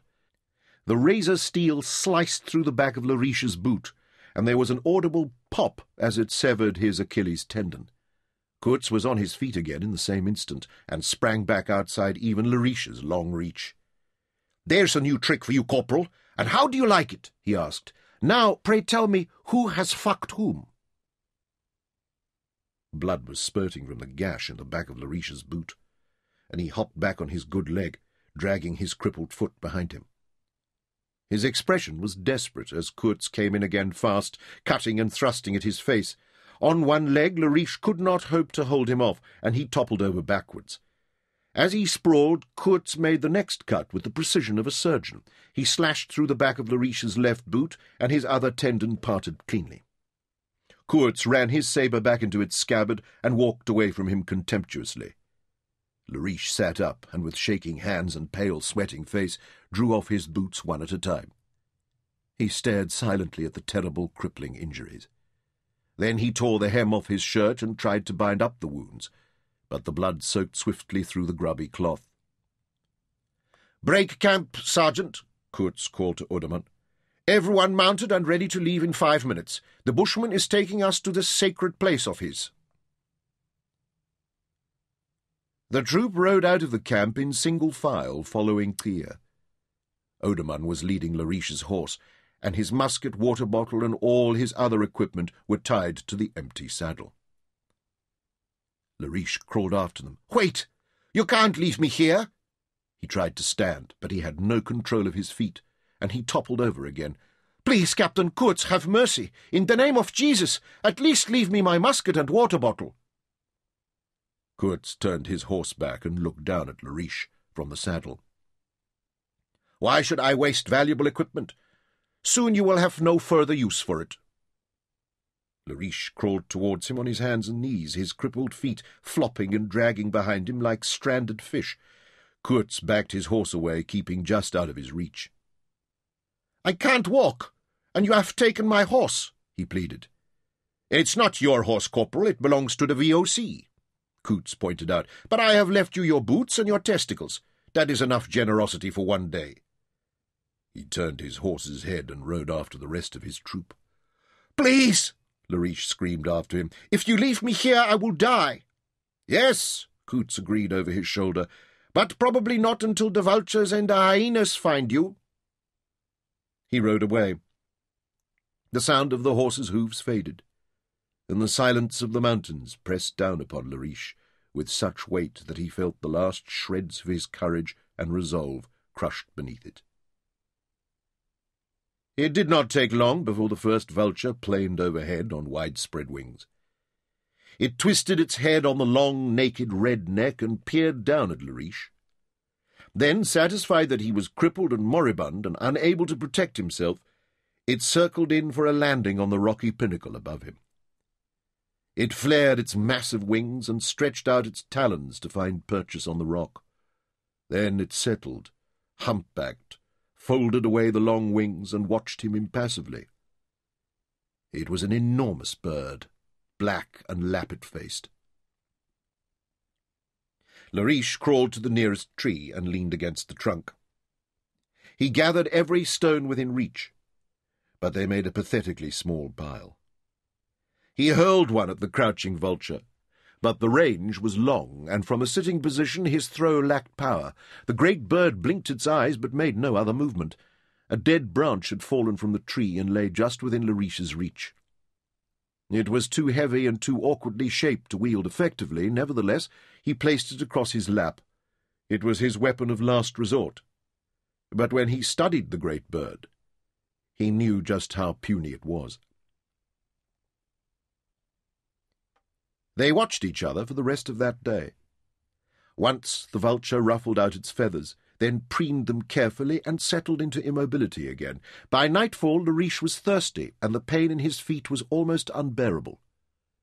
The brooding silhouette of the bird was satanic black against the background of stars. Lariche thought about creeping up upon it as it slept and strangling it with his bare hands, but when he tried to move, the pain in his feet held him as effectively as leg irons. The midnight cold drained his vital force, and he sank into a delirious sleep. The faint warmth of the sun on his face and the dazzle of it in his eyes roused him. For many seconds he did not know where he was, but when he tried to move, the pain in his feet held him fast and brought back the horrors of his predicament in full force. He groaned and turned his head, then screamed wildly with shock. The vulture had come down from its perch on the rocky pinnacle. It sat close by, just out of reach. He had not realized the size of the creature. It seemed to tower over him as he sat. Close up, it was even more hideous. Its naked head and neck were raw, scaly red, and it reeked of carrion. He snatched up a stone from the pile at his side and hurled it with all his strength. It glanced off the vulture's gleaming funereal plumage. The creature spread its huge wings, wider than he was tall, and hopped back a little, then folded them again. "Leave me, you foul beast!" he sobbed with terror. At the sound of his voice it raised its feathers and ducked the monstrous head on its shoulders, but that was its only reaction. The day drew on, and the heat of the sun rose until Lariche felt that he was trapped in a bread oven, barely able to breathe, and his thirst became a terrible torment. The vulture sat like a carved cathedral gargoyle and watched him. His senses reeled, and the darkness drew in on him. The bird must have sensed it also, for suddenly it spread its wings like a black canopy. It uttered a guttural squawk and bounded towards him, hopping on spread talons. Its hooked beak gaped wide open.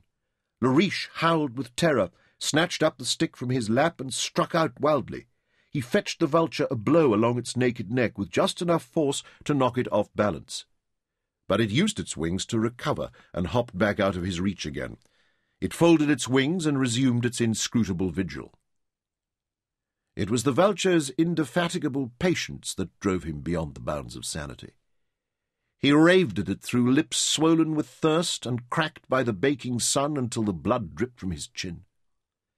The vulture never moved, except to blink its glittering eyes. In his madness, he threw his precious stick at its head, his weapon of last resort. The vulture lifted its wings and croaked as the stick glanced off its armoured plumage. Then it settled down again to wait. The sun reached its zenith, and Lariche raved and shouted, challenging God and the devil, swearing at the patient bird. He scratched up handfuls of dust and sand to throw at it, until his fingernails were broken off to the quick. He sucked his bleeding fingers to find moisture to slake his thirst, but the dirt clogged his swollen tongue. He thought about the stream they had crossed on their way here, but it was at least 1/2 mile back down the valley. The picture of the cold tumbling waters excited his dementia. He left the illusionary shelter of the thorn tree and started crawling slowly back along the rocky pathway towards the river. His feet flopped along behind him, and the crusted sabre cuts burst open and started bleeding again. The vulture smelt the blood, squawked hoarsely, and hopped along behind him. Lariche covered less than 100 paces and told himself, "I will rest for a while." He lowered his face onto his arm and lapsed into unconsciousness. The pain woke him. It was as though a dozen spearheads were being driven into his back. The vulture was perched between his shoulder blades, its curved talons locked deeply in his flesh. It was flapping its wings to maintain its balance as it lowered its head, and with a slash of its beak tore away his shirt. Then it stuck in the hooked, pointed tip and ripped away a long strip of his flesh. Lariche screamed hysterically and rolled over, trying to crush the bird under his own body, but with a flap of its wings it rose and settled again close by. Although his eyesight was blurring and wavering, he watched it swallow his flesh, stretching its neck and gulping to force it down. Then it lifted its head and turned its eyes upon him again, holding his gaze unflinchingly. He knew that it was waiting for him to slip once more into unconsciousness. He sat up and tried to remain alert, singing and shouting at it and clapping his hands, but slowly his voice became an incoherent mumble. His arms fell to his sides, and his eyes closed. This time, when he came awake, he could not believe the intensity of the pain that overwhelmed him. There was a battering whirlwind of wings around his head, and it felt as though a steel hook had been driven through his eye socket, that his brains were being drawn out of his skull. He thrashed around weakly on his back, no longer with the strength to cry out, and tried to open his eyes, but he was blind, and could feel sheets of hot blood pouring down his face, filling his good eye, mouth, and nostrils, so that he was drowning in it. He reached up with both hands, clutched at the bird's scaly neck, and realized that the bird had driven its beak deep into one of his eye sockets. It was pulling out his eyeball on the long, rubbery string that contained the optic nerve. They always go for the eyes, he thought, with final resignation, past any further resistance. Blinded and now too weak to lift his hands, he listened to the bird somewhere close at hand, gulping down his eyeball. He tried to peer at it through his remaining eye, but it was obscured by a streaming river of blood, too copious for him to blink away. Then the buffeting of heavy wing strokes burst around his head again. The last thing he felt was the point of the beak being driven deeply into his other eye.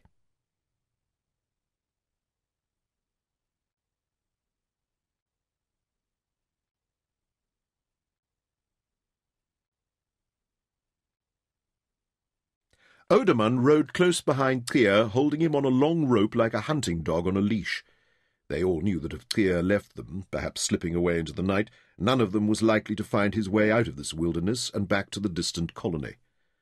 After the treatment he had received from Kurtz, this eventuality was more than just a possibility, so they took turns to guard Trier, keeping him on the rope night and day. They crossed another small, clear stream and turned a corner in the valley between two tall pinnacles of stone.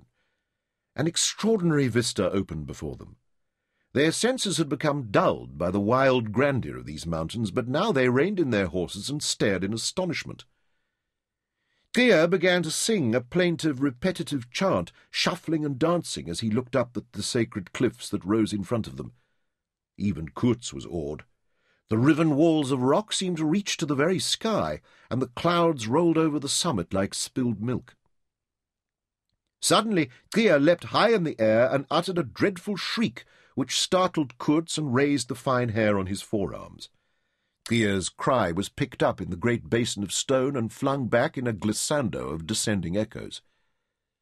"Hear the voices of my ancestors answer me!" Trier cried, and jumped again. "O holy ones, O wise ones, give me leave to enter!" "Enter! Enter!" the echoes answered him, and still dancing and singing, Trier led them up the scree to the foot of the cliffs. The walls of lichen-covered stone seemed to hang over them, and the clouds flying over the tops gave the illusion that the cliff was toppling down on them. The wind thrummed through the turrets and towers of stone like the voices of the long dead, and the troopers were silent, their horses fidgeting nervously. Halfway up the scree, a massive boulder blocked their way. In ancient time it had fallen out of the cliff face and tumbled down to this resting place. It was the size of a cottage, and so almost perfectly rectangular that it might have been shaped by human hand. Kurt saw that in the near side of the block there was a small natural shrine. A strange collection of objects was laid in the niche, horns of bluebuck and rebuck, so old that they were encrusted with the cocoons of the bacon beetle, the skull of a baboon and the wings of a heron, dry and brittle with age, a calabash half filled with pretty agate and quartz pebbles, water-worn and polished, a necklace of beads chipped from ostrich egg, flint arrowheads, and a quiver that was rotted and cracked. "We must leave gifts here for the old people," Thea said, and Hoffel translated. Kurtz looked uncomfortable. "What gifts?" he asked. "Something to eat or drink, and something pretty," Thea told him. "Your little shiny bottle."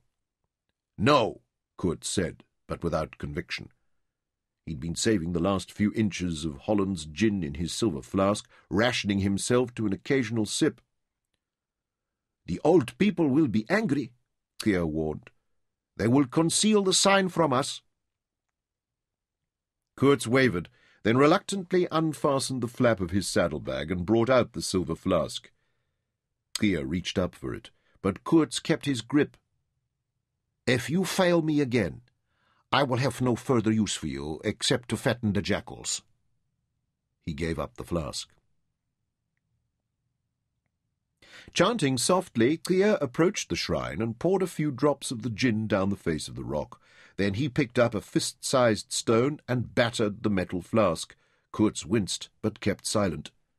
Thea placed the flask with the other offerings in the niche, then backed away, still singing softly.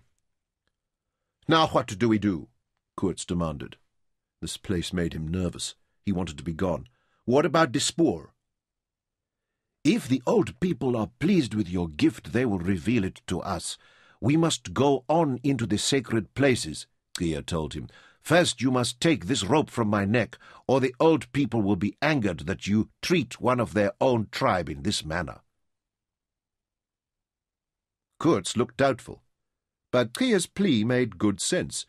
He reached a decision. He drew his musket from its sheath and cocked the hammer. "Tell him that he must stay close. If he tries to run, I will ride him down and shoot him like a rabid dog. This gun is loaded with goose shot, and he has seen me shoot.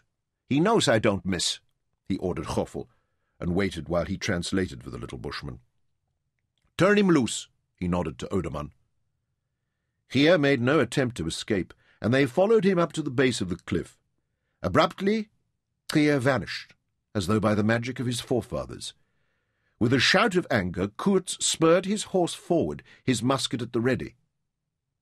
Suddenly he reined in and stared with amazement into the narrow gateway in the rock that opened in front of him. Thea had disappeared into the dim depths of the passage. Kurtz hesitated to follow him in there. He could see that once he was inside it, the passage was too narrow for him to turn his horse. The other troopers hung back behind him. "Hoffel!" Kurtz shouted.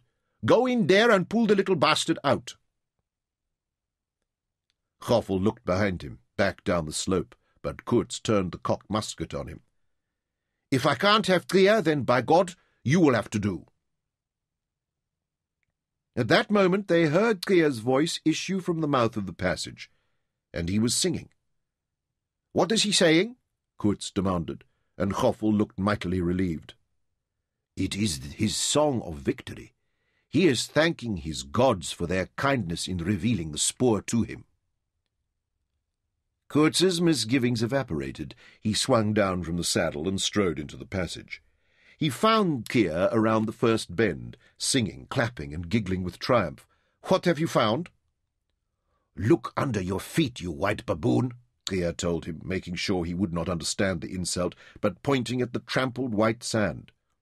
Kurtz understood the gesture, but still he was uncertain. Any definition of the spoor was long ago obliterated. It was merely a dimpling of the surface. How can he be sure that this is our quarry? Kurtz demanded of Hoffel as he came up. It could be anything, a herd of quagga or eland. Thea answered this objection with a rapid fire of denials, and Hoffel spoke for him. Thea says that this is a sacred place. No wild animal ever passes through here. I don't believe that, Kurtz scoffed. How would an animal know? If you cannot feel the magic here, your eyes are blind and your ears are deaf indeed, Thea told him.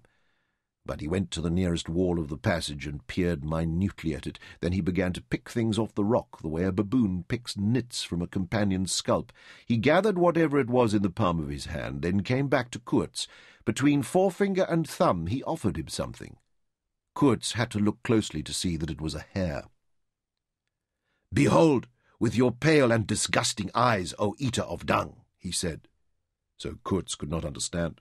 "This white hair came from the shoulder of the gelding Frost, this brown and silky one from True Heart when she touched the rock, and this yellow one from Lemon. This dark one is from Samoya's horse Drumfire," he hooted scornfully. "And now do you believe that Thea is the mightiest hunter of all this sand, and that he has worked a great and solemn magic and revealed this spoor to you?" "Tell the little fellow ape to stop chattering and take us after them," Kurtz tried unsuccessfully to disguise his elation.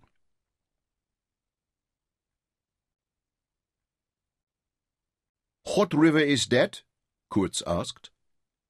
They stood on the peak and looked down from the mountains over endless plains and vistas of rolling grassland to another range of hills, pale against the milky blue of the tall African sky at noonday.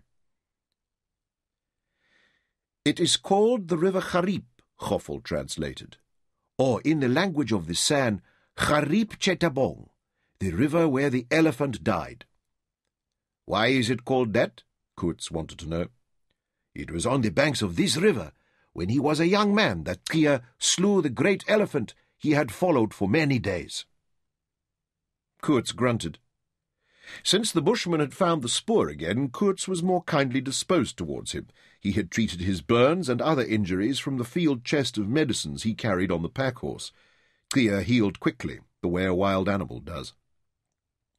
"Tell him that if we can find where Samoya crossed this river, I will give him a fine cow as his own animal when we return to the colony. Then, if he can lead me to the capture or the killing of Samoya, I will give him 5 more fat cows." Kurtz was now regretting his previous harsh treatment of the bushman. He knew that if he wanted to catch up with the fugitives, he must make amends and buy back Thea's loyalty. Thea received this promise of wealth joyfully. Few men of the San owned a sheep, let alone a single head of kine. Childlike, his memory of abuse faded with the offer of reward. He stared down the mountain slope towards the plains and the river with such alacrity that even on horseback Kurtz was hard-pressed to keep him in sight. When they reached the river, they found wild game concentrated on these waters in numbers that Kurtz had not imagined possible. The herds within the colony had been hunted extensively since the first Dutch colonists under Governor van Riebeek, and set foot ashore almost 80 years before. The burghers were all enthusiastic hunters, indulging in the pastime not only for the thrill of the chase, but also for the meat, hides, and ivory it yielded. Within the borders of the colony, at any time of day, one could hear the boom of their long roers, and in the season of the great animal migrations across the plains, they had organized themselves into large mounted parties to hunt the wild horses, the quagga for their hides, the springbuck and eland for their meat. After one of these great jachts, the vultures darkened the sky with their wings, and the stench of death hung in the air for months thereafter. The bleached bones lay like banks of snowy arum lilies gleaming in the sunlight. As a consequence of these predations, the game had been severely reduced in numbers, and even the quagga had become something of a rarity within the immediate environs of the town and castle. The last elephant herds had been driven far from the frontiers of the colony almost 40 years before, and only a few hardy souls occasionally made the journey of months, and even years, into the remote wilderness to pursue them. In fact, not many white men had ventured even thus far from the safety and security of the colony, which was why this mighty gathering of wild beasts was a revelation to Kurtz. Game had been scarce in the mountains, and they were hungry for fresh meat, so Koorts and Oderman spurred ahead of the rest of the troop. Riding hard, they caught up with a herd of giraffe who had been grazing on the top branches of an isolated clump of acacia trees. These gigantic creatures ran with a ponderous swaying motion, twisting their bushy tails up onto their haunches. They thrust their long, sinuous necks forward, as though to counterbalance their massive bodies. Koorts and Oderman cut a young cow out of the herd of a dozen, and riding hard at her heels, with the stones and pebbles flung up by her hoofs whizzing past their ears, they fired into her rump, trying to send a ball through the ridge of her spine, which showed clearly under her dappled brown and yellow skin. At last Koorts pressed in so close to her that he almost touched her with the muzzle of his musket, and this time the ball flew true. It severed her spinal column, and she collapsed in a cloud of dust and debris. Koorts dismounted to reload, and as soon as his weapon was recharged, he ran close to her. She was thrashing about weakly, but he avoided the convulsive kicks of her long front legs, which could snap the spine of an attacking lion. Then he fired another ball into the back of her skull. That night, while the hyena squalled and squabbled with the pride of lions for possession of what remained of the colossal carcass, Koorts and his men feasted around their campfire on marrow from the giraffe's thigh bones. They cracked the roasted bones between two rocks, and out slid long cylindrical lumps of the rich yellow marrow, as thick as a man's arm and twice as long. In the dawn, when Koorts awoke, he found Goffel, who was on sentry duty, fast asleep. Kia was gone. Raging, Koorts booted Goffel in the stomach and crotch, then laid into him with a bridle, swinging the bit end and the metal cheek buckles across his shoulders and close-cropped scalp. At last he stepped back and snarled, "Now take the spoor and catch that little yellow ape, or there'll be another helping of ginger for you." Kia had made no attempt to cover his tracks, so even Goffel could read them easily. Without breakfast, they mounted up and rode after Kia before he could make good his escape. On the open plain, Koorts hoped to spot him at a distance, and even a bushman could not hope to outdistance a good horse. Kia's tracks led straight towards the dark green ribbon of riverine bush on the horizon that marked the course of the Gariep River. They were only halfway there when Koorts saw the springbuck herds ahead pronking, leaping high in the air with all 4 feet together and noses almost touching their front hoofs, the snowy dorsal plumes flashing in full display. "Something's alarming them," Goffel said. "Maybe it is the bushman." Koorts spurred forward. Then, through the dust kicked up by the antics of the springbuck herds, he saw a tiny familiar figure trotting towards them. "By the breath of Satan," Koorts swore. "It's him. It's here. And he's coming back." As he came towards them, Kia broke into a dance and a litany of triumph and self-congratulation. "I am Kia, the greatest hunter of all my tribe. I am Kia, the beloved of the ancestors. My eyes are like the moon, for they see all, even in the night. My arrows are swift as swallows in flight, and no animal may run from them. My magic is so powerful that no man may avoid it." That same day, Kia led them to the Gariep River, and he showed Koorts the wheel ruts of many wagons scored deeply into the soft alluvial earth along its banks. 4 great wagons and 1 small one passed this way. Through Goffel he explained the sign to Koorts. With the wagons were many animals, horses and cattle and some sheep. See here. The small wagon has turned towards the colony, but the 4 great wagons have gone on into the wilderness. "Whose wagons are these?" Koorts asked him. "In all the colony there are few burghers rich enough to boast 5 wagons. One of those is Klebe, the father of Samoya." "I do not understand." Koorts shook his head. Goffel explained. "It seems that while Bakat and Samoya led us on a chase through the mountains, Klebe came here to the Gariep with these wagons. When Samoya had stolen our horses and knew we could follow him no further, he came back here to meet his father." "What of the small wagon that went back towards the colony?" Koorts wanted to know. Kia shrugged. Perhaps after he had given the great wagons to his son, Clippy returned to the Cape. Thea touched the wheel marks with his toe. See how deeply the wheels have bitten into the earth. They are heavily laden with goods. How does Thea know all this? Kurtz demanded. Because I am Thea, with eyes like the moon that sees all. That means the little bastard is guessing. Kurtz lifted his hat and wiped the sweat from his balding pate. If we follow the wagons, Thea will give you proof, Hoffel suggested. Or, if he does not, you will shoot him and save yourself the cattle you promised him. Kurtz replaced his hat. Despite his forbidding expression, he felt more confident of eventual success than at any time since they had left the colony. It's plain to see that they are carrying much cargo, Kurtz thought. It may be that those wagons are worth almost as much as the bounty money itself. He looked towards the heat-shimmering horizon where the tracks led. Out there is no civilized law. Head money or cargoes, one way or the other, I smell a sweet profit in this. He dismounted and inspected the wagon tracks more closely, giving himself time to think. How long since the wagons passed this way? Hoffel referred the question to Thea. Some months. It is not possible to say more than that. But wagons travel slowly, while horsemen travel fast. Kurtz nodded to Hoffel. Good. Very good. Tell him to follow and find proof of who these wagons belong to. They found proof 100 leagues further and 12 days later. They came to a place where one of the wagons had run into an ant-bear hole and been badly damaged. A number of the spokes in one of the front wheels had been shattered. The travellers had camped for some days at the site of the accident, making repairs to the wagon. They had whittled and shaved new spokes and discarded the damaged ones. Thea retrieved one of the broken pieces from where it had been thrown into the grass. He cackled with triumph. "Ha ha! Did not Thea tell you this truth and that truth? Did you believe him? No, you did not believe him, you stupid white maggot." He brandished the broken spar. "Know now, once and for all time, white man, that Thea sees all and knows all."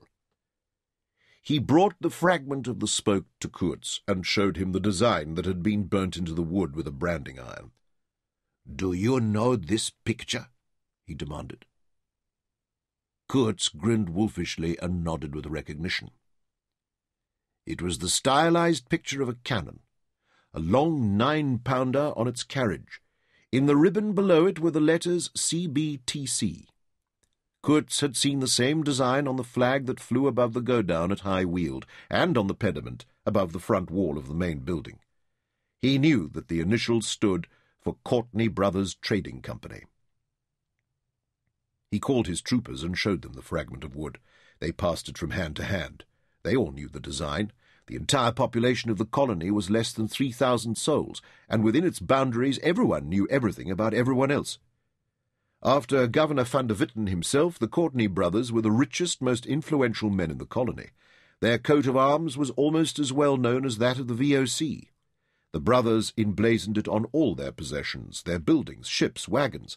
It was the seal they used on their documents and the brand on their horses and livestock. There was no longer any doubt of the identity of the wagon train they were following. Kurtz looked over his band and picked out Richter. He tossed him the broken spoke. "Corporal, do you know what that is that you are holding?" "Yes, Captain, sir. It's a wheel spoke." "No, Corporal," Kurtz told him. "That is thousands of guilders in gold coin in your hand." He looked from the two white faces, Odermann and Richter's, to the yellow and chocolate ones of Thea and Hoffel, and the other Hottentots. "Do any of you still want to go home? Unlike that miserable bastard Lariche, this time I will let you take your horse when you leave. The reward money is not all that we will win. There are 4 wagons also and a herd of domestic animals. Even Thea will win more than the 6 head of cattle I promised him. The rest of you, do any of you want to go home, yes or no?" They grinned at each other like a pack of wild hunting dogs with the smell of a wounded quarry in their nostrils and shook their heads. "Then there is the girl. Would any of you black bastards like to play with a white girl with golden hair?" They burst into laughter at the suggestion, lewd and loud.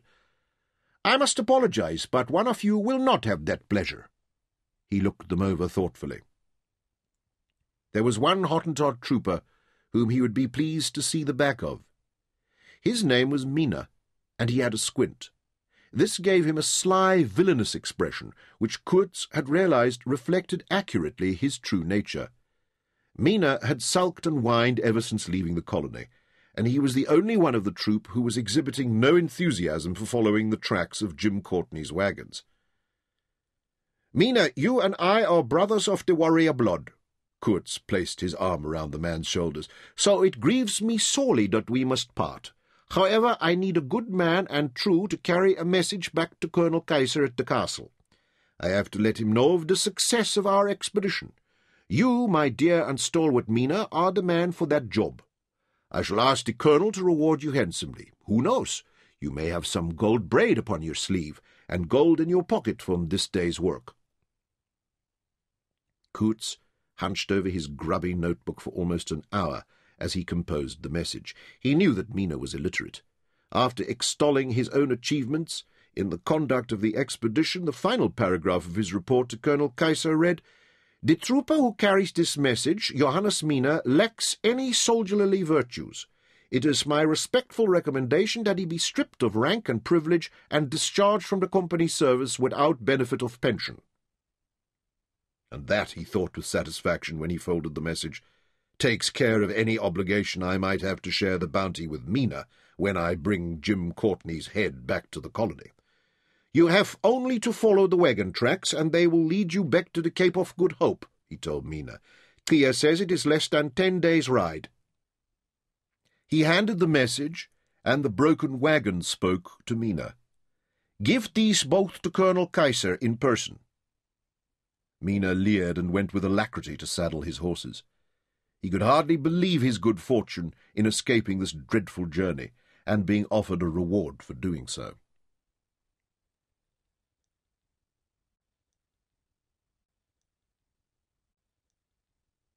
The days sped by much faster than the slow turning of the wagon wheels. It seemed that the hours were too short for them to enjoy in full measure all the wonders they saw, or to savour the adventures, great and small, that they encountered each day. Were it not for the journal that Louisa kept with such dedication, they would soon have lost track of those golden days. She had to nag at Jim to keep his promise to his father. He made the solar observations of their position only when she insisted that he do so, and she recorded the results. Jim was more reliable with the gold pans, and he tested the sands of every river they crossed for the precious metal. On many occasions he found a bright yellow tail of metallic dust around the rim of the pan, but his excitement was short-lived when he tested it with the hydrochloric acid from the gold-finder's chest, and the yellow metal bubbled and dissolved. "Iron pyrites, fool's gold," he told Louisa bitterly. "How old Humbert would laugh at me as a dupe." But the disappointment and bitterness did not last long, and within hours Jim's enthusiasm would have fully regenerated. His boyish optimism was one of the things Louisa found endearing about him. Jim looked for signs of other human presence, but there was little evidence of this. Once they found the tracks of wagon wheels preserved in the sterile crust of a salt pan, but Buckhart declared them to be very old indeed. Buckhart's concept of the passage of time was different from that of the European mind, so Jim pressed him further. "How old is very old, Buckhart?" "These tracks were made before you were born, Samoa," he told Jim. "The man whose wagon made them is probably dead of old age." There were other, fresher signs of human existence. These were of Buckhart's own people. Wherever they found a rock shelter or cave in the side of a hill or kopje, there were usually whimsical, vividly coloured paintings decorating the rock walls, and fairly recent hearths on which charcoal fragments showed how the little people had cooked their quarry and discarded the bones on the midden piles nearby. Buckhart was able to recognize which clans of the tribe had passed this way by the symbols and styles of the paintings. Often, when they were examining these artistic tribute to strange gods and quaint custom, Louisa sensed the deep longing and nostalgia that Buckhart felt for his people, who were living the free, careless existence that nature had decreed for them. The land changed as they travelled across it, the plains giving way to forests and hills with rivers running through wide green valleys and straths. In places the bush was so dense and thorny that they could not force a way through it. Even attempts to cut a roadway for the wagons failed. The tangled branches were iron-hard and defied the sharpest axes. They were obliged to make detours of many days to pass around these jungles. In other places the veldt was like English parkland, open and fertile, with great trees as tall as cathedral columns and widespread canopies of green leaf. Birds and monkeys shrieked and chattered in the tree-tops as they competed for fruit. It seemed that there were animals and birds wherever they cast their eyes. The numbers and varieties never palled. They ranged in size from tiny sunbirds to ostriches taller than a mounted man with white plumes in their wings and tail tufts, from shrews not much bigger than Jim's thumb to hippopotamus as heavy as their largest oxen. These behemoths seemed to inhabit every pool and river, their huge bodies crowded so close together that they formed massive rafts on which the white egrets perched as though they were rocks. Jim sent a hardened ball between the eyes of one old bull. Although he plunged below the surface in his death throes and disappeared from their sight, on the second day the gases of his belly brought him to the surface, and he floated like a balloon, with his stubby legs sticking into the air. With a span of oxen they dragged the carcass to the bank. The pure white fat that filled his body cavity filled a 50-gallon water keg when rendered down. It was perfect for cooking and sausage-making, for the manufacture of soap, for lubricating the wheel hubs of the wagons, or for greasing the rifle patches. There were so many kinds of antelope, each with flesh of different taste and texture. Louisa was able to order her favourites from Jim's rifle, like a housewife from her butcher. Herds of dun-coloured reedbuck lived on the grassland under the tall trees. Fantastically striped zebra galloped together in herds. They came across other horse-like antelope, with backs and limbs of ebony black, bellies of frosty white, and huge back-swept scimitar-shaped horns. In every thicket and thorn forest they found nervous kudu with spiral horns and herds of bovine black buffalo, so numerous that they flattened the tangled bush when they stampeded. Always Jim longed for his first sighting of elephant, and at night spoke of them with almost religious awe. He had never laid eyes on a living beast, but their tusks were piled high in the company go-down at High Weald. In his youth, Jim's father had hunted the elephant in the eastern lands of Africa 1,000 miles and more from where Louisa and he now found themselves. Jim had been reared on tales of his father's chases after these legendary animals, and the thought of his first encounter with them became an obsession to him. "We've travelled almost 1,000 leagues since we left the Gariep," he told Louisa. "Surely no other man has travelled further from the colony. We must come up with the elephant herds very soon." Then his dreams had something to feed upon. They came upon a whole forest whose trunks had been thrown to earth as though by a hurricane of wind and shattered to splinters. Those trees left standing had been stripped of their bark by the mighty pachyderms.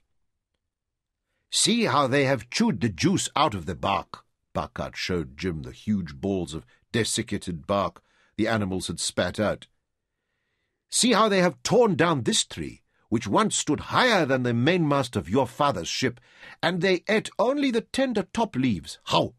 They are truly wondrous beasts." "Follow them, Buckhart," Jim pleaded. "Show these beasts to me."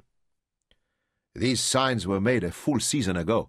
See how the marks of the pads that they left in the mud of the last rains have dried hard as stone." "When will we find them?" Jim demanded. "Will we ever find them?" "Oh, we will find them," Buckhart promised, "and when we do, perchance you will wish we had not." With a thrust of his chin he indicated one of the fallen trees. "If they can do that to such a tree, what might they do to a man?" Each day they rode out to explore the land ahead, to look for fresher elephant sign, and blaze a road for Small Boy and the wagons to follow. Always they had to make certain of sources of potable water and good fodder for the oxen and other domestic animals, and to refill the faggies against the time when their search for fresh water holes might prove unsuccessful. Buckat showed Jim how to watch the flight of flocks of sandgrouse and other birds, and the direction of travel of the thirsty game herds to the nearest waterholes. The horses were also good guides. They could smell it on the wind from many miles off.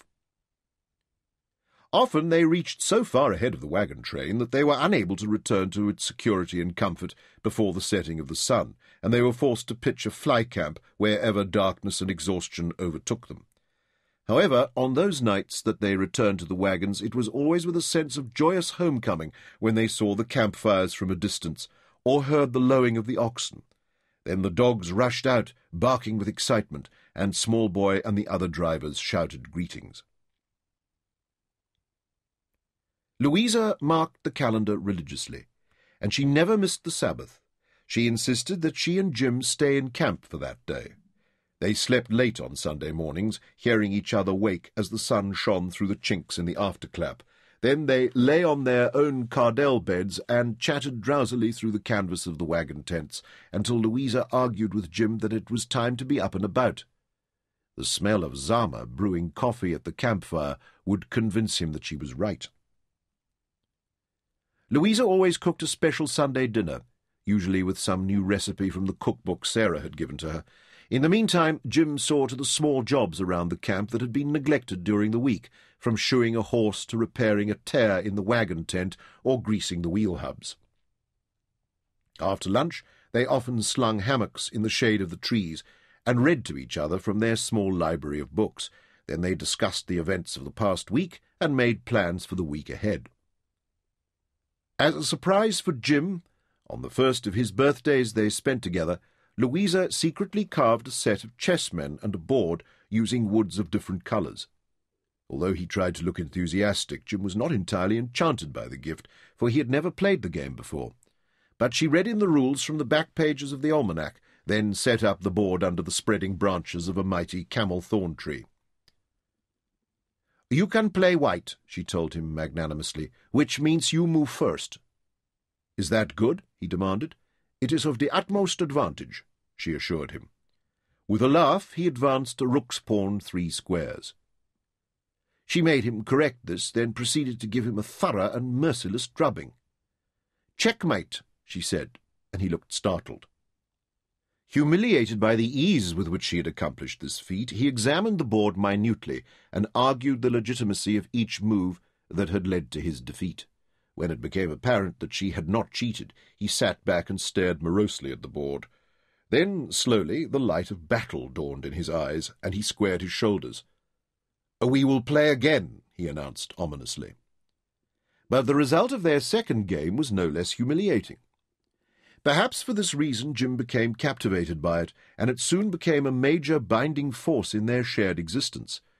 With Louisa's tactful tuition, he made such rapid progress that soon they were almost evenly matched.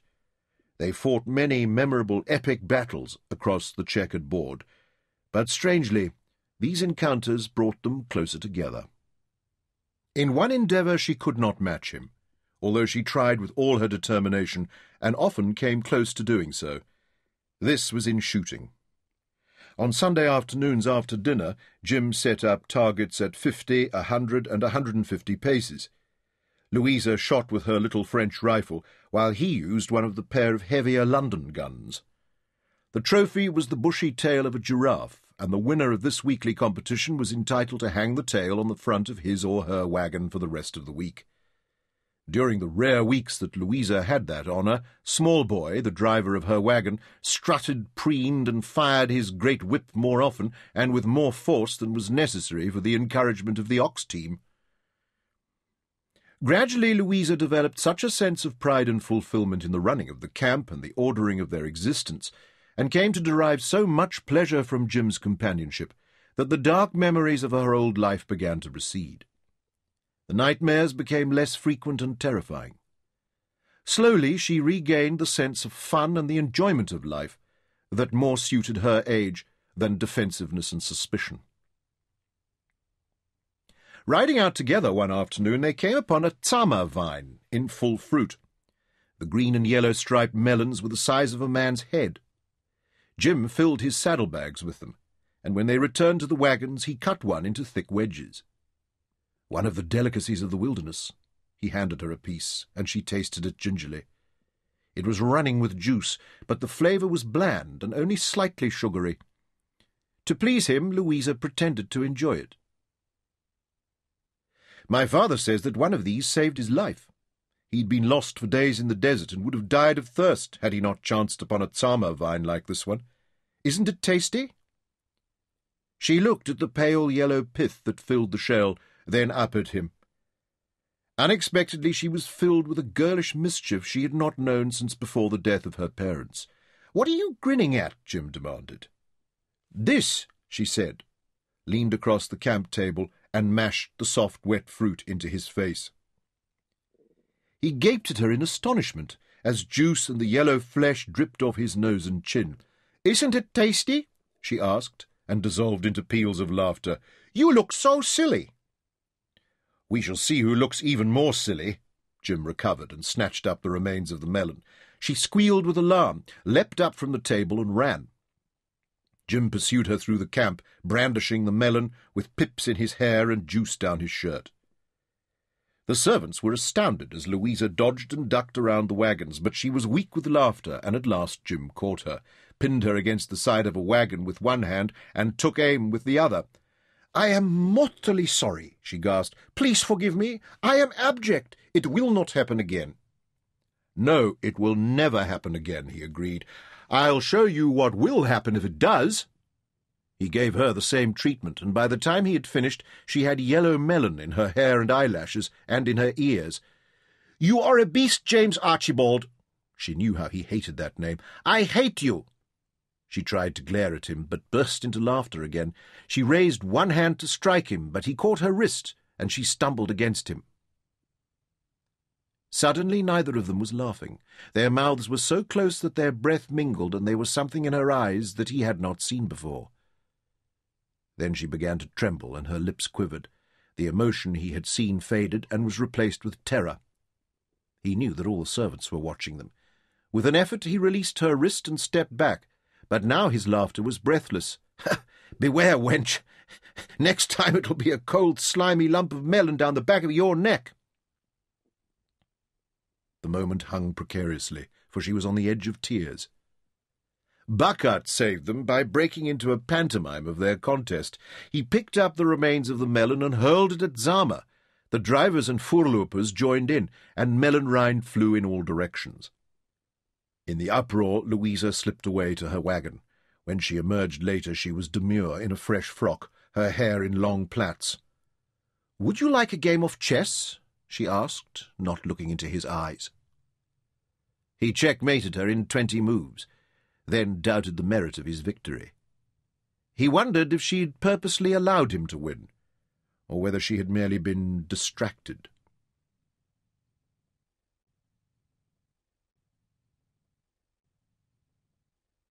The next morning, Jim and Louisa, with Buckhart, rode out before dawn, taking their breakfast with them tied in the canteens behind their saddles. Only an hour ahead of the wagons, they stopped to water the horses and eat their breakfast beside a small stream that meandered down from the line of lightly forested hills that lay across their path. They sat opposite each other on fallen logs. They were shy and subdued, unable to meet each other's eyes.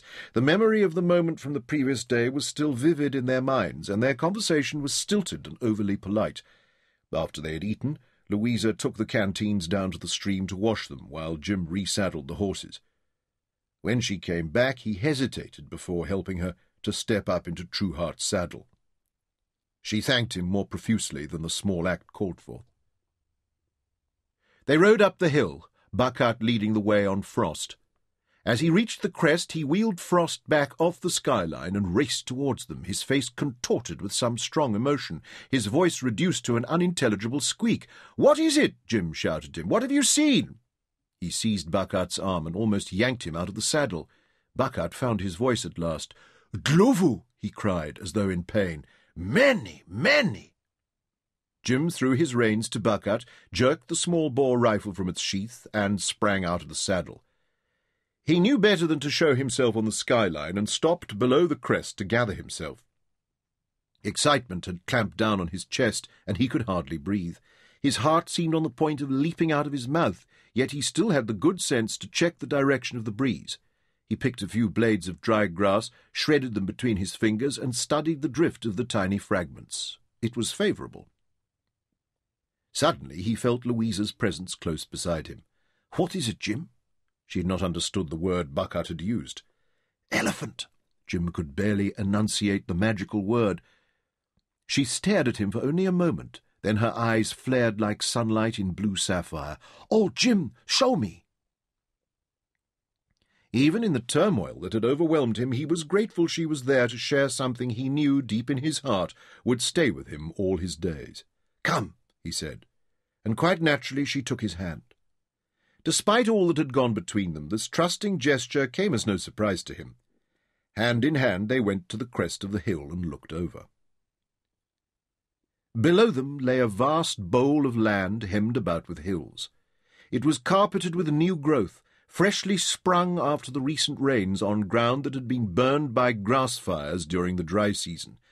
It was green as an English meadow and scattered with clumps of tall mahuba trees and copses of thornbush. Spread out in the bottom of the bowl, alone or in small herds, were hundreds of elephant. For Jim, who had imagined this first encounter so many times and in so many ways, the reality far outweighed all his fantasy. "Oh, sweet Mary," he whispered. "Oh, God, oh, beloved God." She felt his hand shaking in hers and tightened her grip. She recognized this as a seminal moment in his life, and suddenly she was proud to be beside him, to share it with him. It seemed that this was her place, as though she had at last found where she belonged. He could see at once, from their relative size, that most of the elephant herds consisted of females and their young. They formed grey agglomerations like reefs of granite, and the shapes of the herds changed only slowly, coming together, then flowing apart again. In all this mass of animals, the great bulls stood apart and aloof, massive dark shapes, even at this remove, dominating the herds that surrounded them, unmistakable in their majesty. Close below where Jim and Louisa stood, one particular animal made all the others seem insignificant. Perhaps it was merely the way the sunlight played upon him, but he was darker than any other. His ears were spread like the mainsail of a ship. He fanned them with a lazy flapping motion. With each movement the sun caught the curve of a huge tusk and shot a ray towards them like the reflection of a mirror. Once the bull reached down with his trunk and gathered up the dust at his feet and threw it back over his head and shoulders in a pale cloud. "He is so big," Louisa whispered. "I never expected him to be that size." Her voice roused Jim from his trance of wonder, and he looked back to see Bucket hovering close behind him. "I have only the small-bore gun with me." Jim had left the two big German 4-to-the-pounders with the wagons. They were awkward weapons to carry and handle, and having been so often disappointed, he had not expected to run into elephant today, and certainly not in such numbers. He regretted the oversight now, but he knew it would be folly to use the little London rifle he had with him against a creature endowed with such bulk of muscle and sinew, such massive bone structure. Only with great luck could he hope to send such a light ball into its vitals. "Ride back, Bucket, as fast as Frost will carry you, and bring the two big guns to me with the powder flask and shot belt."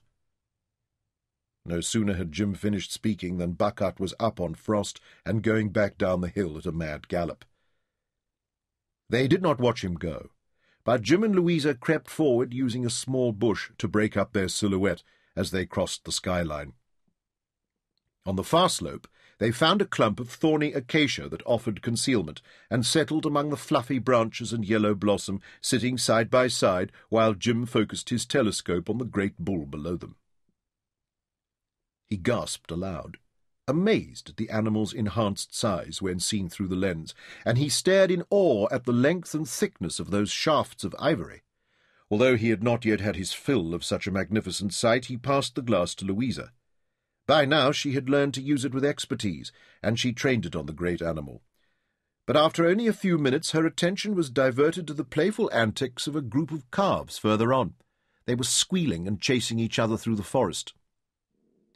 When Jim saw the direction of the telescope wandering away from the patriarch, he was strongly inclined to take it out of Louisa's hands and continue his study of the bull. Then he saw the tender smile on her face as she watched the calves at play, and he restrained himself. This in itself was a mark of his feelings for her.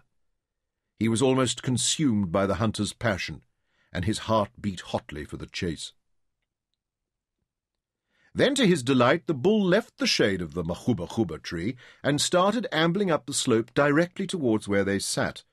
He placed his hand on Louisa's shoulder to warn her. When she lowered the telescope, he put a finger to his lips and pointed at the approaching bull.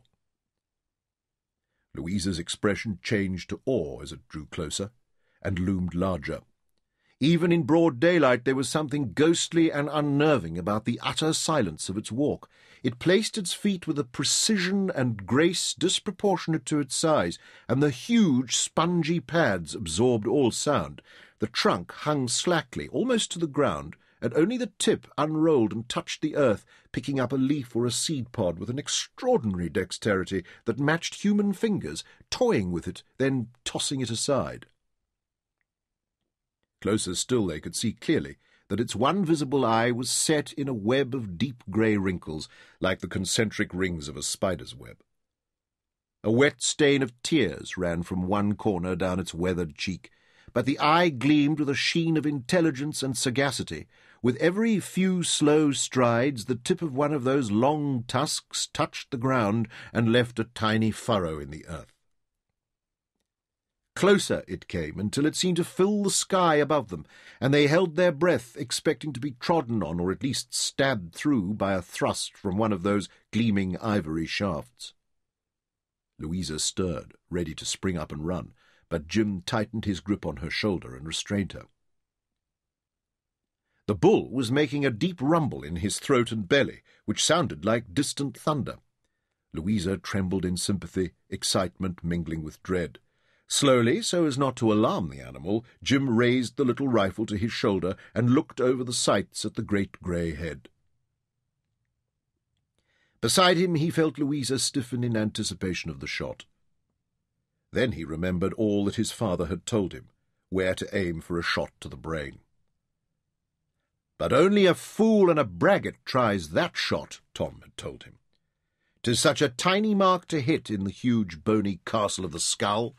The true hunter makes certain of the kill. He uses a heavy ball that throws a weighty ball, and he shoots for the shoulder, for the heart and the lungs." Jim lowered the rifle, and beside him Louisa relaxed. The elephant passed their hiding-place with its stately stride, and 50 paces further on it reached a small guarri tree, began to strip its purple berries and lift them fastidiously to its mouth. When the withered, baggy rump was turned towards them, Jim rose cautiously and led Louisa back over the ridge. He picked out the feather of dust coming towards them from the direction of the wagons, and the pale shape of Frost at full gallop. As Bucket came up, Jim said, "That was quick work, and well done." He snatched one of the great guns from his hand before Bucket had a chance to dismount. Quickly he examined the weapon. It was unloaded and thick with grease, but the flint was new and well-shaped. Quickly he set about loading. He rammed the huge glistening ball down the barrel. At 4 ounces it was almost twice the size of a ripe grape. It had been rendered adamantine by the addition of pewter to the molten lead. When it was seated firmly on the wad and the heavy charge of black powder, he looked to the priming, then exchanged the weapon for the second of the pair Bucket held out to him. When both were loaded, he said, "There's a magnificent bull feeding close by, just over yonder ridge. I'll attack him on foot, but as soon as you hear my shot, bring up drum fire and the second gun with all speed." "What must I do?" Louisa asked, and he hesitated. His instinct was to send her back to the wagons, but he knew that would be unfair. She should not be deprived of the excitement and adventure of this first chase after the mighty beasts. More importantly, she would probably refuse to obey him, and he did not have time now for an argument he would almost certainly lose. On the other hand, he could not leave her here. He knew from vivid accounts that his father had given him that once the first shot was fired, the bush would be swarming with panic-stricken beasts running in all directions. If one came upon her when she was unprotected, she would be in mortal danger. "Follow us, but not too closely. You must keep me or Bucket in sight at all times, but you must also keep a watchful eye all around you. Elephant may come from any direction, even from behind. But you can rely on Trueheart to carry you out of danger." He drew back the hammer of the big gun to half-cock, ran to the crest of the ridge and peered over. Nothing had changed in the time since he had last seen the bull. He was still feeding quietly on the quarry tree, facing away from Jim. The herds below were resting, or feeding quietly, and the young calves were still frolicking around the legs of their dams. Jim paused only to check the direction of the breeze once more. He felt its cool, light touch on his sweaty face, but he took a few moments to dribble a handful of dust through his fingers. The breeze was still steady, and in his favour. He knew that there was little reason for concealment now. The eyesight of the elephant is poor, and they are unable to distinguish the form of a man at 50 paces as long as he remains motionless. On the other hand, their sense of smell is phenomenal. With the breeze in his favour, and stepping lightly, Jim crept up behind the feeding bull. His father's words came back to him. "Close! Always get as close as you can. Every yard you close with the quarry makes the kill more certain. 30 paces is too far. 20 is not as good as 10. 5 paces is perfect. From that range your ball will drive to the heart." As he drew in closer, Jim's steps slowed. It was as though his legs were filling with molten lead. His breath became laboured, and he felt as though he was suffocating. The gun in his hands was becoming heavier. He had not expected to be afraid. "I've never been scared before," he thought. And then, well, perhaps just a little, sometimes. Closer and still closer. Then he remembered he'd forgotten to fully cock the hammer of the big gun. He was so close that the bull would hear the click of the mechanism and take fright. He hesitated, and the animal moved.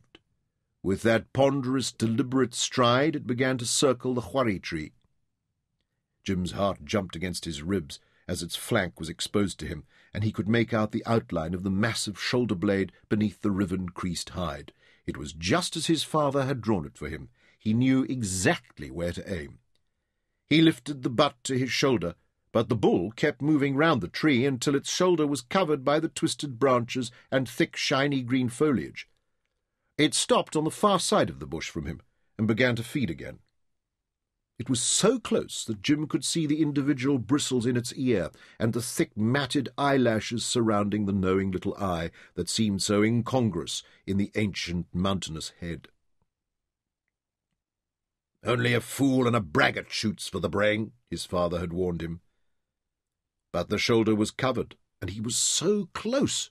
Surely he could not miss from this range. First he had to fully cock the rifle. He placed his hand over the action, trying to muffle it, and he inched back the engraved steel hammer. He felt the moment when the seer was about to engage, and bit his tongue as he concentrated on easing it through that last fraction of the arc. He was watching the bull, trying by the force of his will to lull it to the sound of metal on metal. The elephant was chewing with evident satisfaction, stuffing the ripe berries into its mouth. The inside of its lips was stained purple. Click! To Jim, the sound was deafening in the great silence of the wilderness. The elephant stopped chewing and froze in monumental stillness. It had heard that alien sound, and Jim knew that it was poised on the edge of flight. Jim stared hard at the dark slit of the ear-hole and slowly lifted the butt to his shoulder. The iron sights did not impinge upon his vision. He seemed to look through them. All his being was concentrated on that spot half a finger's length in front of the ear. He knew the pull and feel of the trigger intimately, but so intense was his concentration that the thunder of the shot surprised him. The butt of the weapon pounded into his shoulder, driving him back 2 paces before he regained his balance. The long bluish plume of powder smoke gushed out from the muzzle and seemed to stroke the wrinkled grey skin of the bull's temple. Jim was unsighted by the recoil and by the cloud of smoke, so he did not see the strike of the bull. but he heard it crack against the skull like an axe blade against the trunk of an ironwood tree. The bull threw back its great head and dropped with almost miraculous suddenness, hitting the earth with such force that he raised a cloud of dust.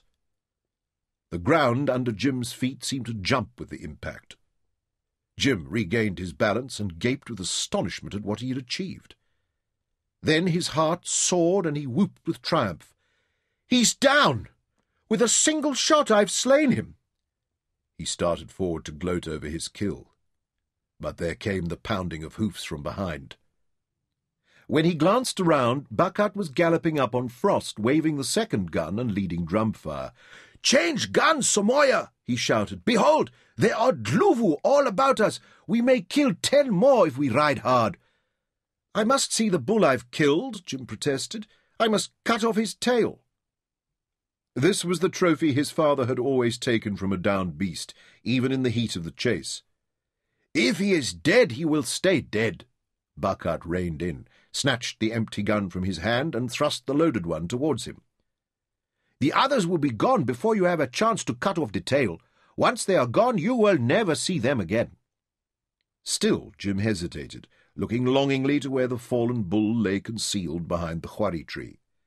"Come, Samoya, see the dust they raise as they run. Soon it will be too late." Jim looked down the slope and saw that his shot had startled the herds, and in the basin below them the elephant was scattering and fleeing in every direction. His father had told him of the peculiar instinctive horror that the elephant entertains towards man. Even if they have never before encountered his cruel, warlike behaviour, they will run 100 leagues from their first contact with him. Still he hesitated, and Bucket told him urgently, "Samoya, the moment passes." He pointed at 2 more great bulls charging past, less than a pistol shot from where they stood. Their ears were folded back against their shoulders, and they were at full run. "They will be gone before you can draw 3 more breaths. Follow! Follow with all speed!" The bulls were already disappearing into the forest, but Jim knew he could catch up within a mile of hard riding. He hesitated no longer. With the loaded rifle in hand, he leapt into Drumfire's saddle and booted him in the ribs. "Ha! Ha! Drumfire! After them, my darling!" He turned the stallion's head down the slope, and they tore off in pursuit. Drumfire caught the contagious excitement of his rider, and his eyes rolled wildly as he drove his head into each stride like a sledgehammer. They swung in behind the running bulls, closing swiftly. Jim slitted his eyes against the dust storm they were throwing up, with the huge pads of their feet and the thorn branches that whipped back into his face. He picked out the larger of the 2 bulls. Even from his station dead astern he could see the wide curves of its tusks showing on each side of its heaving flanks.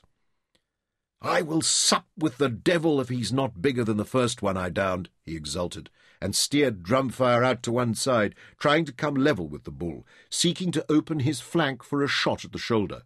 He held the rifle across the pommel of his saddle and eased the hammer back into the half-cock position. Then from behind him he heard the wild trumpeting of an enraged elephant, followed almost immediately by Louisa's scream. The 2 dreadful sounds were almost drowned by distance and the thunder of Drumfire's hoofs. But there was a timbre to Louisa's cry that raked every nerve in his body and cut him to the heart. It was the wild, ringing screech of abject terror. He swivelled in the saddle and looked back and saw her mortal predicament.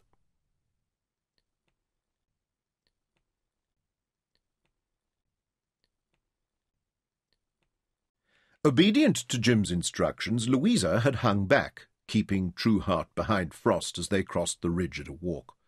She saw Jim 200 paces ahead. His back was turned towards her, and he was moving forward deliberately, half crouched over the weapon he carried level with his waist. For a moment she failed to see the bull. With its grey colour it seemed to blend like smoke into the bush around him. Then she gasped as her eyes picked out its form. It seemed mountainous, and Jim was so close to the beast that she was terrified for his safety. She stopped True Heart and watched with dreadful fascination as Jim crept closer still.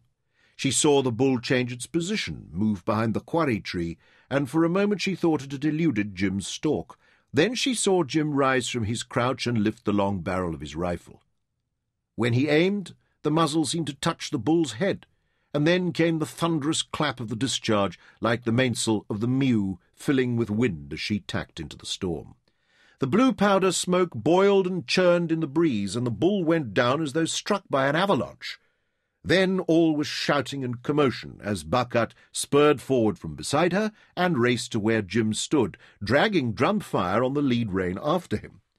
Jim went up on Drumfire, and leaving the downed bull lying where it had fallen, he and Bucket raced down the slope, chasing two more huge elephant that she had not noticed until that moment. Louisa let them go. Without conscious volition, she found that True Heart had responded to a slight pressure of her knees and was walking forward towards the quarry tree behind which the bull had fallen. She did not try to stop the mare, and as they approached, her curiosity increased. She raised herself in the stirrups to see over the tree, trying to catch a glimpse of the mighty creature she had seen fall there. She was almost up to the tree when she saw a small flirt of movement, too insignificant to have been made by such a large beast. She rode closer, and this time she realized that what she had seen was a flick of the elephant's stubby tail. The clump of bristles at the end was worn and ragged as an old paintbrush. She was about to dismount and lead True Heart forward for a better view of the carcass and the curved, magnificent yellow tusks that intrigued her. Then, to her horrified disbelief, the bull stood up. It came to its feet in one swift motion, alert and agile as though waking from a light sleep. It stood for a moment as though listening. A rivulet of bright scarlet blood poured from the wound in its temple and down its grey, wrinkled cheek. True Heart snorted with fright and shied away. In the act of dismounting, Louisa had only one foot in the stirrup, and she was nearly thrown, but with an effort she regained her seat. The bull had heard True Heart's snort and turned towards them. Its huge ears flared out. It saw them as his tormentors. The horse and human scent filled its head, an alien odour it had never smelt before, but which reeked of danger. The bull shook its head, the huge ears snapping and clattering with the strength of the movement, and it squealed its fury and affront. Blood splattered from the bullet wound, and the droplets pelted into Louisa's face, warm as monsoon rain, and she screamed with all her breath and all the strength of her lungs, "Jim! Save me!" The bull rolled its trunk up against its chest and half-cocked its ears back with the ends curled, the attitude of ultimate aggression. Then it charged straight at them. True Heart wheeled away, laid her ears flat, and burst into full gallop. She seemed to take flight, to skim lightly over the rough surface, but the bull stayed close at her tail, squealing again and again with fury, a pink feather of blood blowing back from its head wound. With a burst of speed, True Heart opened the gap, pulling ahead. But suddenly there was a hedge of thorn bush in front of her, and she was forced to check and change direction to swerve round the obstacle. The bull did not hesitate, but burst through the thorn thicket as though it did not exist, regaining all the ground it had lost. It was now closer still. With horror, Louisa saw that there was rocky ground ahead and denser thickets of thorn bush blocking their path. The bull was driving them into a trap in which even True Heart's speed would be of little avail. Louisa remembered the small French rifle under her right leg. In her terror she had forgotten its existence, but now she knew it was all she had to stop the bull snatching her from the saddle.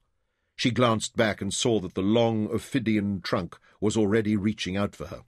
She drew the rifle from its leather sheath, swivelled round, and cocked the weapon in the same movement. Again she screamed involuntarily as she saw the grasping trunk waving in her face, and threw up the rifle. The enormous head filled all her vision, and she did not aim, but fired blindly into the bull's face. The light ball could never have penetrated the thick hide and the bony casket of the skull, but the bull was vulnerable in one place. By the wildest chance, the bull found that mark. It entered the eye socket at a raking angle, and burst the eyeball, blinding the bull instantly on the same side of its head as the wound Jim had inflicted. The elephant reeled and staggered, losing ground on True Heart, but it recovered almost immediately and started forward again. All of Louisa's attention was fastened on the task of reloading the rifle, but she had never done this on horseback at full gallop, and the gunpowder spewed from the flask and blew away in the wind. She glanced back and saw that the bull still had them in the focus of its right eye and was reaching for her again. She knew that this time it would have her. So complete was her fascination with her fate that she did not see the thicket looming ahead. True Heart swerved to avoid running full into it, and Louisa was thrown off balance, teetering in the saddle. She dropped the rifle as she clutched at the pommel. The weapon clattered on the rocky ground. Hanging half out of the saddle, she was dragged down the length of the thicket. The hooked thorns were tipped with crimson and needle-sharp. They bit into her clothing and into her flesh like myriad cat's claws. Their combined grip was irresistible, and Louisa was jerked cleanly from True Heart's back. The mare galloped on with an empty saddle, leaving Louisa dangling and struggling in the tenacious grip of the thorns.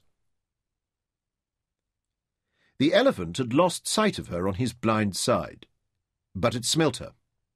The odour of the fresh blood from the tiny wounds inflicted by the thorns was strong.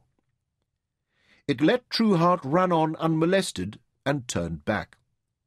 It began to search for Louisa with outstretched trunk, pushing its way into the thicket, its thick grey hide impervious to the hooked thorns, guided by the sound of Louisa's struggles and her scent. It closed in on her swiftly. She realized her danger and froze into stillness. She lay quietly in the grip of the thorns and watched with resignation as the questing tip of the trunk groped towards her. It touched her boot, then locked round her ankle. With unimaginable strength she was torn out of the thicket, the clinging thorns breaking off in the folds of her clothing or in her skin. She hung upside down, dangling by one leg from the trunk of the elephant. Its grip on her ankle tightened, and she feared that at any moment the bone would crush to splinters. From all Jim had told her, she knew what would happen next. The bull would lift her high in the air, and then, with all its monstrous power, would dash her head first against the rocky ground. It would beat her against the earth again and again until almost every bone in her body was shattered, and then it would kneel on her and crush her to pulp, driving the points of its tusks through and through. Jim turned at the sound of her first scream and the shrill trumpeting of the huge bull. He broke off the chase after the two other elephants and rained drumfire hard down on his haunches. Then he stared back in horror and disbelief. "I killed it," he gasped. "I left it dead." But at the same time he remembered his father's warning. "The brain is so small and is not placed where you would expect it to be. If you miss it by even the breadth of your little finger, the animal will drop as though stone dead, but it is stunned only. When it comes round, it will be unimpaired and many times more dangerous than before. I have seen good men killed that way. Never chance that shot, Jim, my boy, or you will live to regret it." "Bucket!" Jim yelled. "Stay close with the second gun." He gave Drumfire the spurs and sent him back at full gallop. Louisa and the bull were running directly away from him, and he overhauled them only gradually. He was seized by a feeling of debilitating impotence. He could see that Louisa would be killed before he could reach her, and it was his fault. He had left the enraged animal in a position where it could attack her. "I'm coming!" he yelled. "Hold hard!" He tried to give her courage, but in the thunder of hoofs and the ringing trumpeting of the bull she showed no sign of having heard him. He watched her turn in the saddle and fire the little lady's rifle, but though the bull staggered slightly to the shot, it did not leave her. Then he watched in despair as Louisa ran into the bushes and was plucked from the saddle. The elephant turned back to hunt for her, as she was held powerless in the grip of the thorns. However, this check enabled Jim to push in so close that Drumfire balked and shied at the gamey stench of the elephant and at its threatening presence. Using his spurs without mercy, Jim drove him in closer still, watching for an opportunity to send in a telling shot. He knew that his ball must break bone or hit the vitals to distract the bull.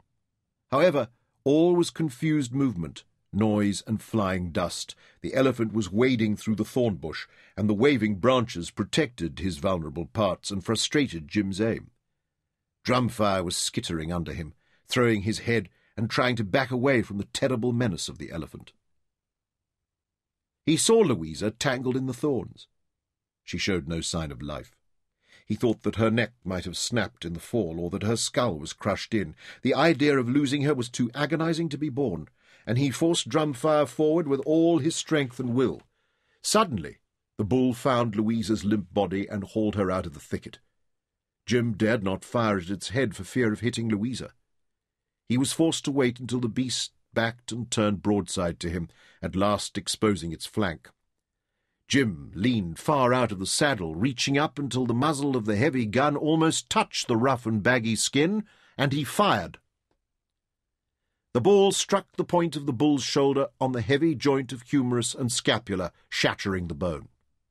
The elephant reeled back from the shot, and threw out its trunk to balance itself on 3 legs. It released its grip on Louisa's leg, and she fell back into the thicket where the branches cushioned her from the hard earth.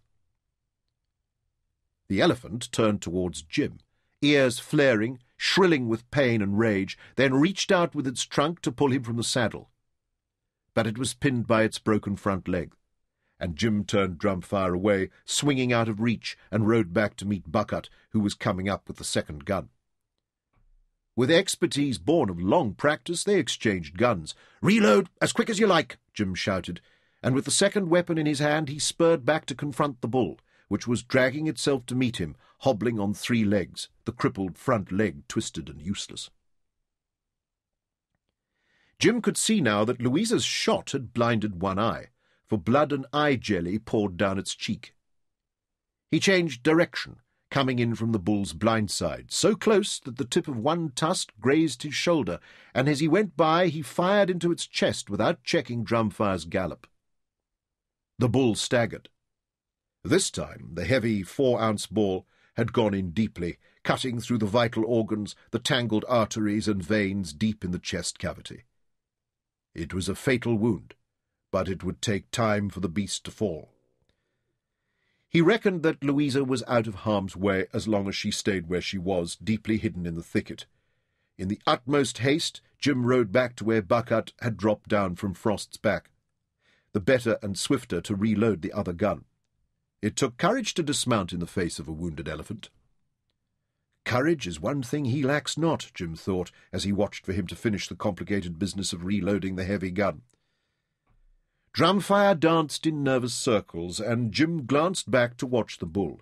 Then he shouted with alarm as he saw Louisa crawling out of the thorn bush on hands and knees almost under the bull's trampling feet. Exposed as she now was, she was once again in terrible danger.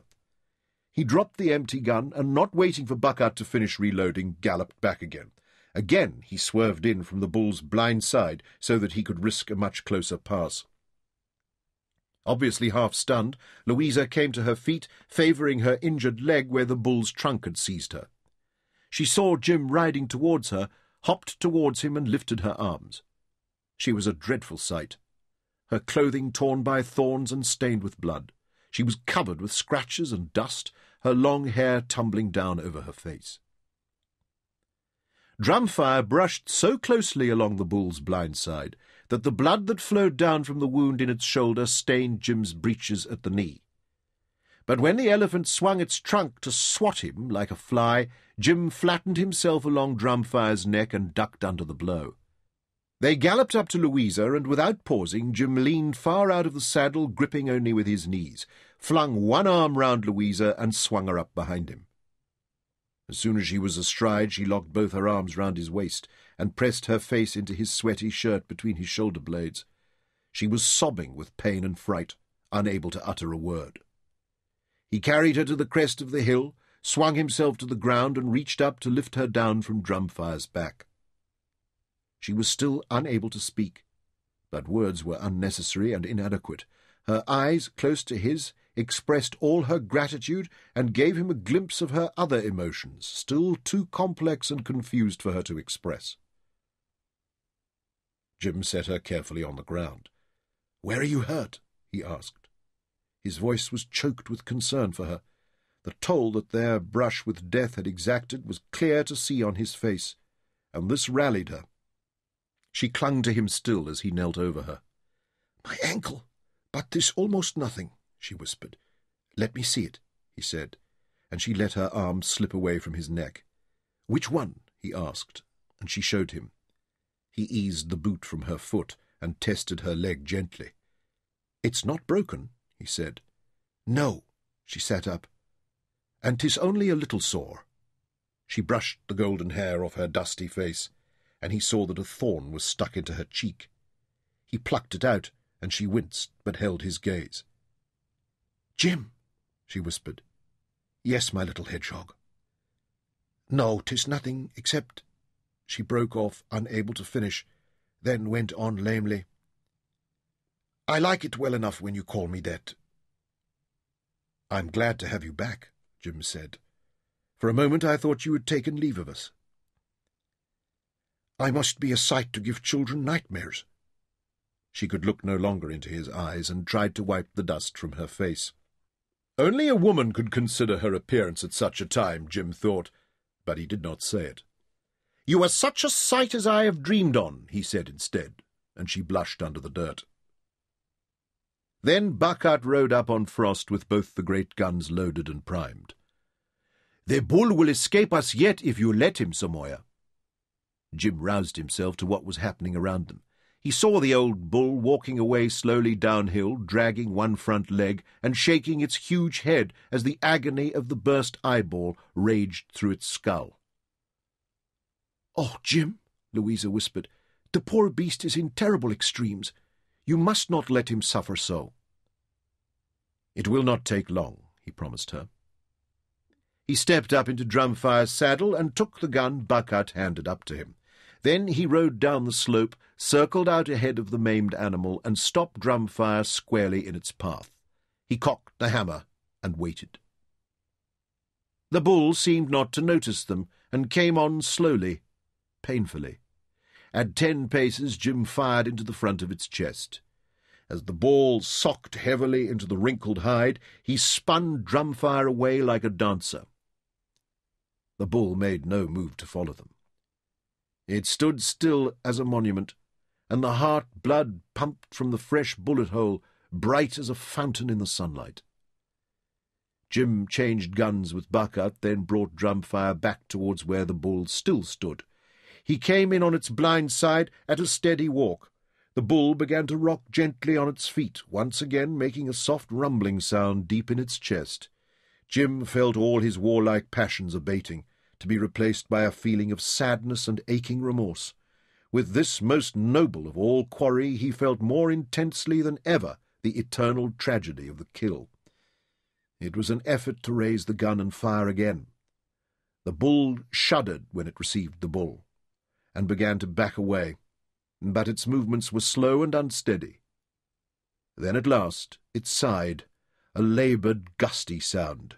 It fell the way a great tree goes down before the axe and cross-saw, slowly at first, then faster, until it hit the earth with a crash that echoed from the hills across the valley. Bucket slipped off Frost's back and went forward. The elephant's good eye was wide open, and Bucket ran his finger lightly along the fringe of its lashes. It did not blink. "It is over, Samoa. He belongs to you, forever."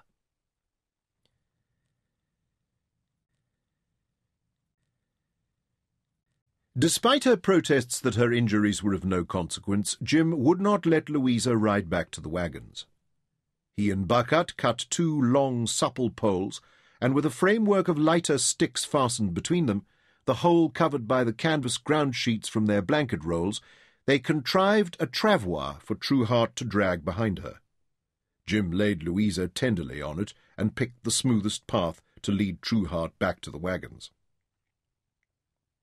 Although Louisa laughed from this comfortable bed and declared it the easiest journey she had ever made, by the time they reached the wagons her injuries had stiffened. When she rose from the travois she hobbled to her wagon like a very old lady. Jim hovered around her anxiously, aware that any uninvited help he might offer would be rejected.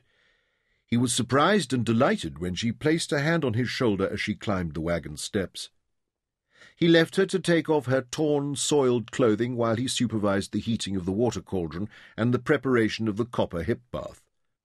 Zama and the other servants removed the after chest from her wagon and set up the bath in its place. Then they filled it with steaming water. When all was ready, Jim retired and listened through the canvas tent to her splashes and winced in sympathy to her small cries and exclamations of pain as the water stung her abrasions and thorn pricks. When at last he judged that she had finished, he asked permission to enter her wagon tent. "Yes, you may come in, for I am as chastely attired as a nun." She was wearing the dressing robe Sarah Courtney had given her. It reached from her chin to her ankles and down to her wrists. "Is there aught I can do to ease your discomfort?" he asked. "I have rubbed your Aunt Yasmini's sovereign balm and ointment upon mine ankle, and most of my other afflictions." She lifted the hem of the robe a few inches to show her ankle tightly wrapped in bandages. Dorian Courtney's wife was an adept of Arabian and Oriental medicine. Her famous ointment was the family cure-all. Sarah had packed a dozen large jars of it into the medical chest she had given them. There was an open jar beside Louisa's cardell bed, and the strong but pleasant herbal smell permeated the interior of the tent. Jim was not sure where these remarks were leading, but he nodded wisely. Then she blushed again, and without looking at him murmured, "However, I have thorns in places that I cannot reach, and bruises sufficient for 2 persons to share." It did not occur to him that she was asking for his help, and she had to make it more apparent. She reached over one shoulder and touched her back as far down as she could reach. "It feels as though I have an entire forest of thorns embedded down there." Still he stared at her, and she had to eschew all attempts at subtlety and modesty. "In the chest you will find a pair of tweezers and a selection of needles you can use," she said, turned her back to him and slipped the robe off her shoulder. "There's one particular thorn there just below my shoulder blade." She touched the spot. "It feels like a crucifixion nail." He gulped as he grasped her meaning, and reached for the tweezers. "I shall try not to hurt you, but cry out if I do," he said. But he was well practised in caring for sick and wounded animals, and his touch was firm but gentle. She stretched out face down upon the sheepskin mattress and gave herself over to his ministrations. Although her back was scratched and punctured in many places, and pale lymph and watery blood wept from the injuries, her skin was marble smooth and lustrously pale where it was undamaged. Although when he had first met her she had been a skinny waif, since then an abundance of good food and months of riding and walking had firmed and shaped her muscles. Even in her present straits, her body was the loveliest thing he had ever laid eyes on. He worked in silence, not trusting his voice, and except for the occasional gasp or small whimper, Louisa said nothing. When he folded back the hem of her robe to reach another hidden thorn, she moved slightly to make it easier for him. When he peeled back the silk a little further, it revealed the beginning of the delicate cleft that separated her buttocks, and down so fine and pale that it was invisible until the light fell upon it from a certain angle. Jim stood back and averted his eyes, although the effort required to do so was almost beyond him. "I cannot go further," he blurted. "Pray, why not?" she asked, without lifting her face from the pillow. "I can feel there are thorns that still demand your attention." "Modesty forbids it." "So you will not care if my injuries mortify and I die of blood poisoning to save your precious modesty?" "Do not jest so," he exclaimed. The thought of her death struck deep into his soul. She had come so close to it this very morning. "I jest not, James Archibald." She raised her head from the pillow and regarded him frostily. "I have no one else to whom I may turn. Think of yourself as a surgeon, and me as your patient." The lines of her naked bottom were pure and symmetrical beyond any geometrical or navigational diagram he had studied. Under his fingers her skin was warm and silken. When he had removed the thorns and anointed her various wounds with the balm, he measured a dose of laudanum to ease her discomfort. Then, at last, he was free to leave her wagon tent. But his legs seemed almost too weak to carry him. Jim ate dinner alone at the campfire. Zama had roasted a large slice of the elephant's trunk, considered by his father and other connoisseurs to be one of the great delicacies of the African bush, but Jim's jaw ached from the effort of chewing it, and it had all the flavour of boiled wood chips. When the flames of the campfire died down, exhaustion overtook him. He had just sufficient energy to peep through the chink in the afterclap of Louisa's wagon tent. She was stretched out, face down under the kaross, and sleeping so soundly that he had to listen intently for the faint sound of her breathing. Then he left her and tottered to his own bed. He stripped off his clothing and dropped it on the floor, then collapsed on the sheepskin. He woke in confusion, not sure if what he was hearing was a dream or reality. It was Louisa's voice, shrill with terror. "Jim! Jim! Help me!" He sprang from his bed to go to her, then remembered he was naked. While he groped for his breeches, she cried out again. He did not have time to don his breeches, but holding them before him, he went to her rescue. He skinned his knee on the tailboard of the wagon as he jumped down, then ran to hers and dived through the curtains of the afterclap. "Louisa, are you safe? What troubles you?" "Ride, oh, ride with all haste! Don't let it catch me!" she screamed. He realized that she was locked in a nightmare. This time it was difficult to wake her. He had to seize both of her shoulders and shake her. "Jim, is it you?" At last she came back from the land of shadows. "Oh, I had such a terrible dream. It was the elephant again." She clung to him, and he waited for her to calm. She was hot and flushed, but after a while he laid her back and pulled the fur kaross over her. "Sleep now, little hedgehog," he whispered. "I will not be far away." "Don't leave me, Jim. Stay with me for a while." "Until you sleep," he agreed. But he fell asleep before she did. She felt him topple over slowly and lie full length beside her. Then his breathing became slow and even. He was not touching her, but his presence was reassuring, and she let herself slip back into sleep. This time there were no dark fantasies to haunt her rest. When she woke in the dawn to the sounds of the camp stirring around her, she reached out to touch him, but he was gone. She felt a sharp sense of loss.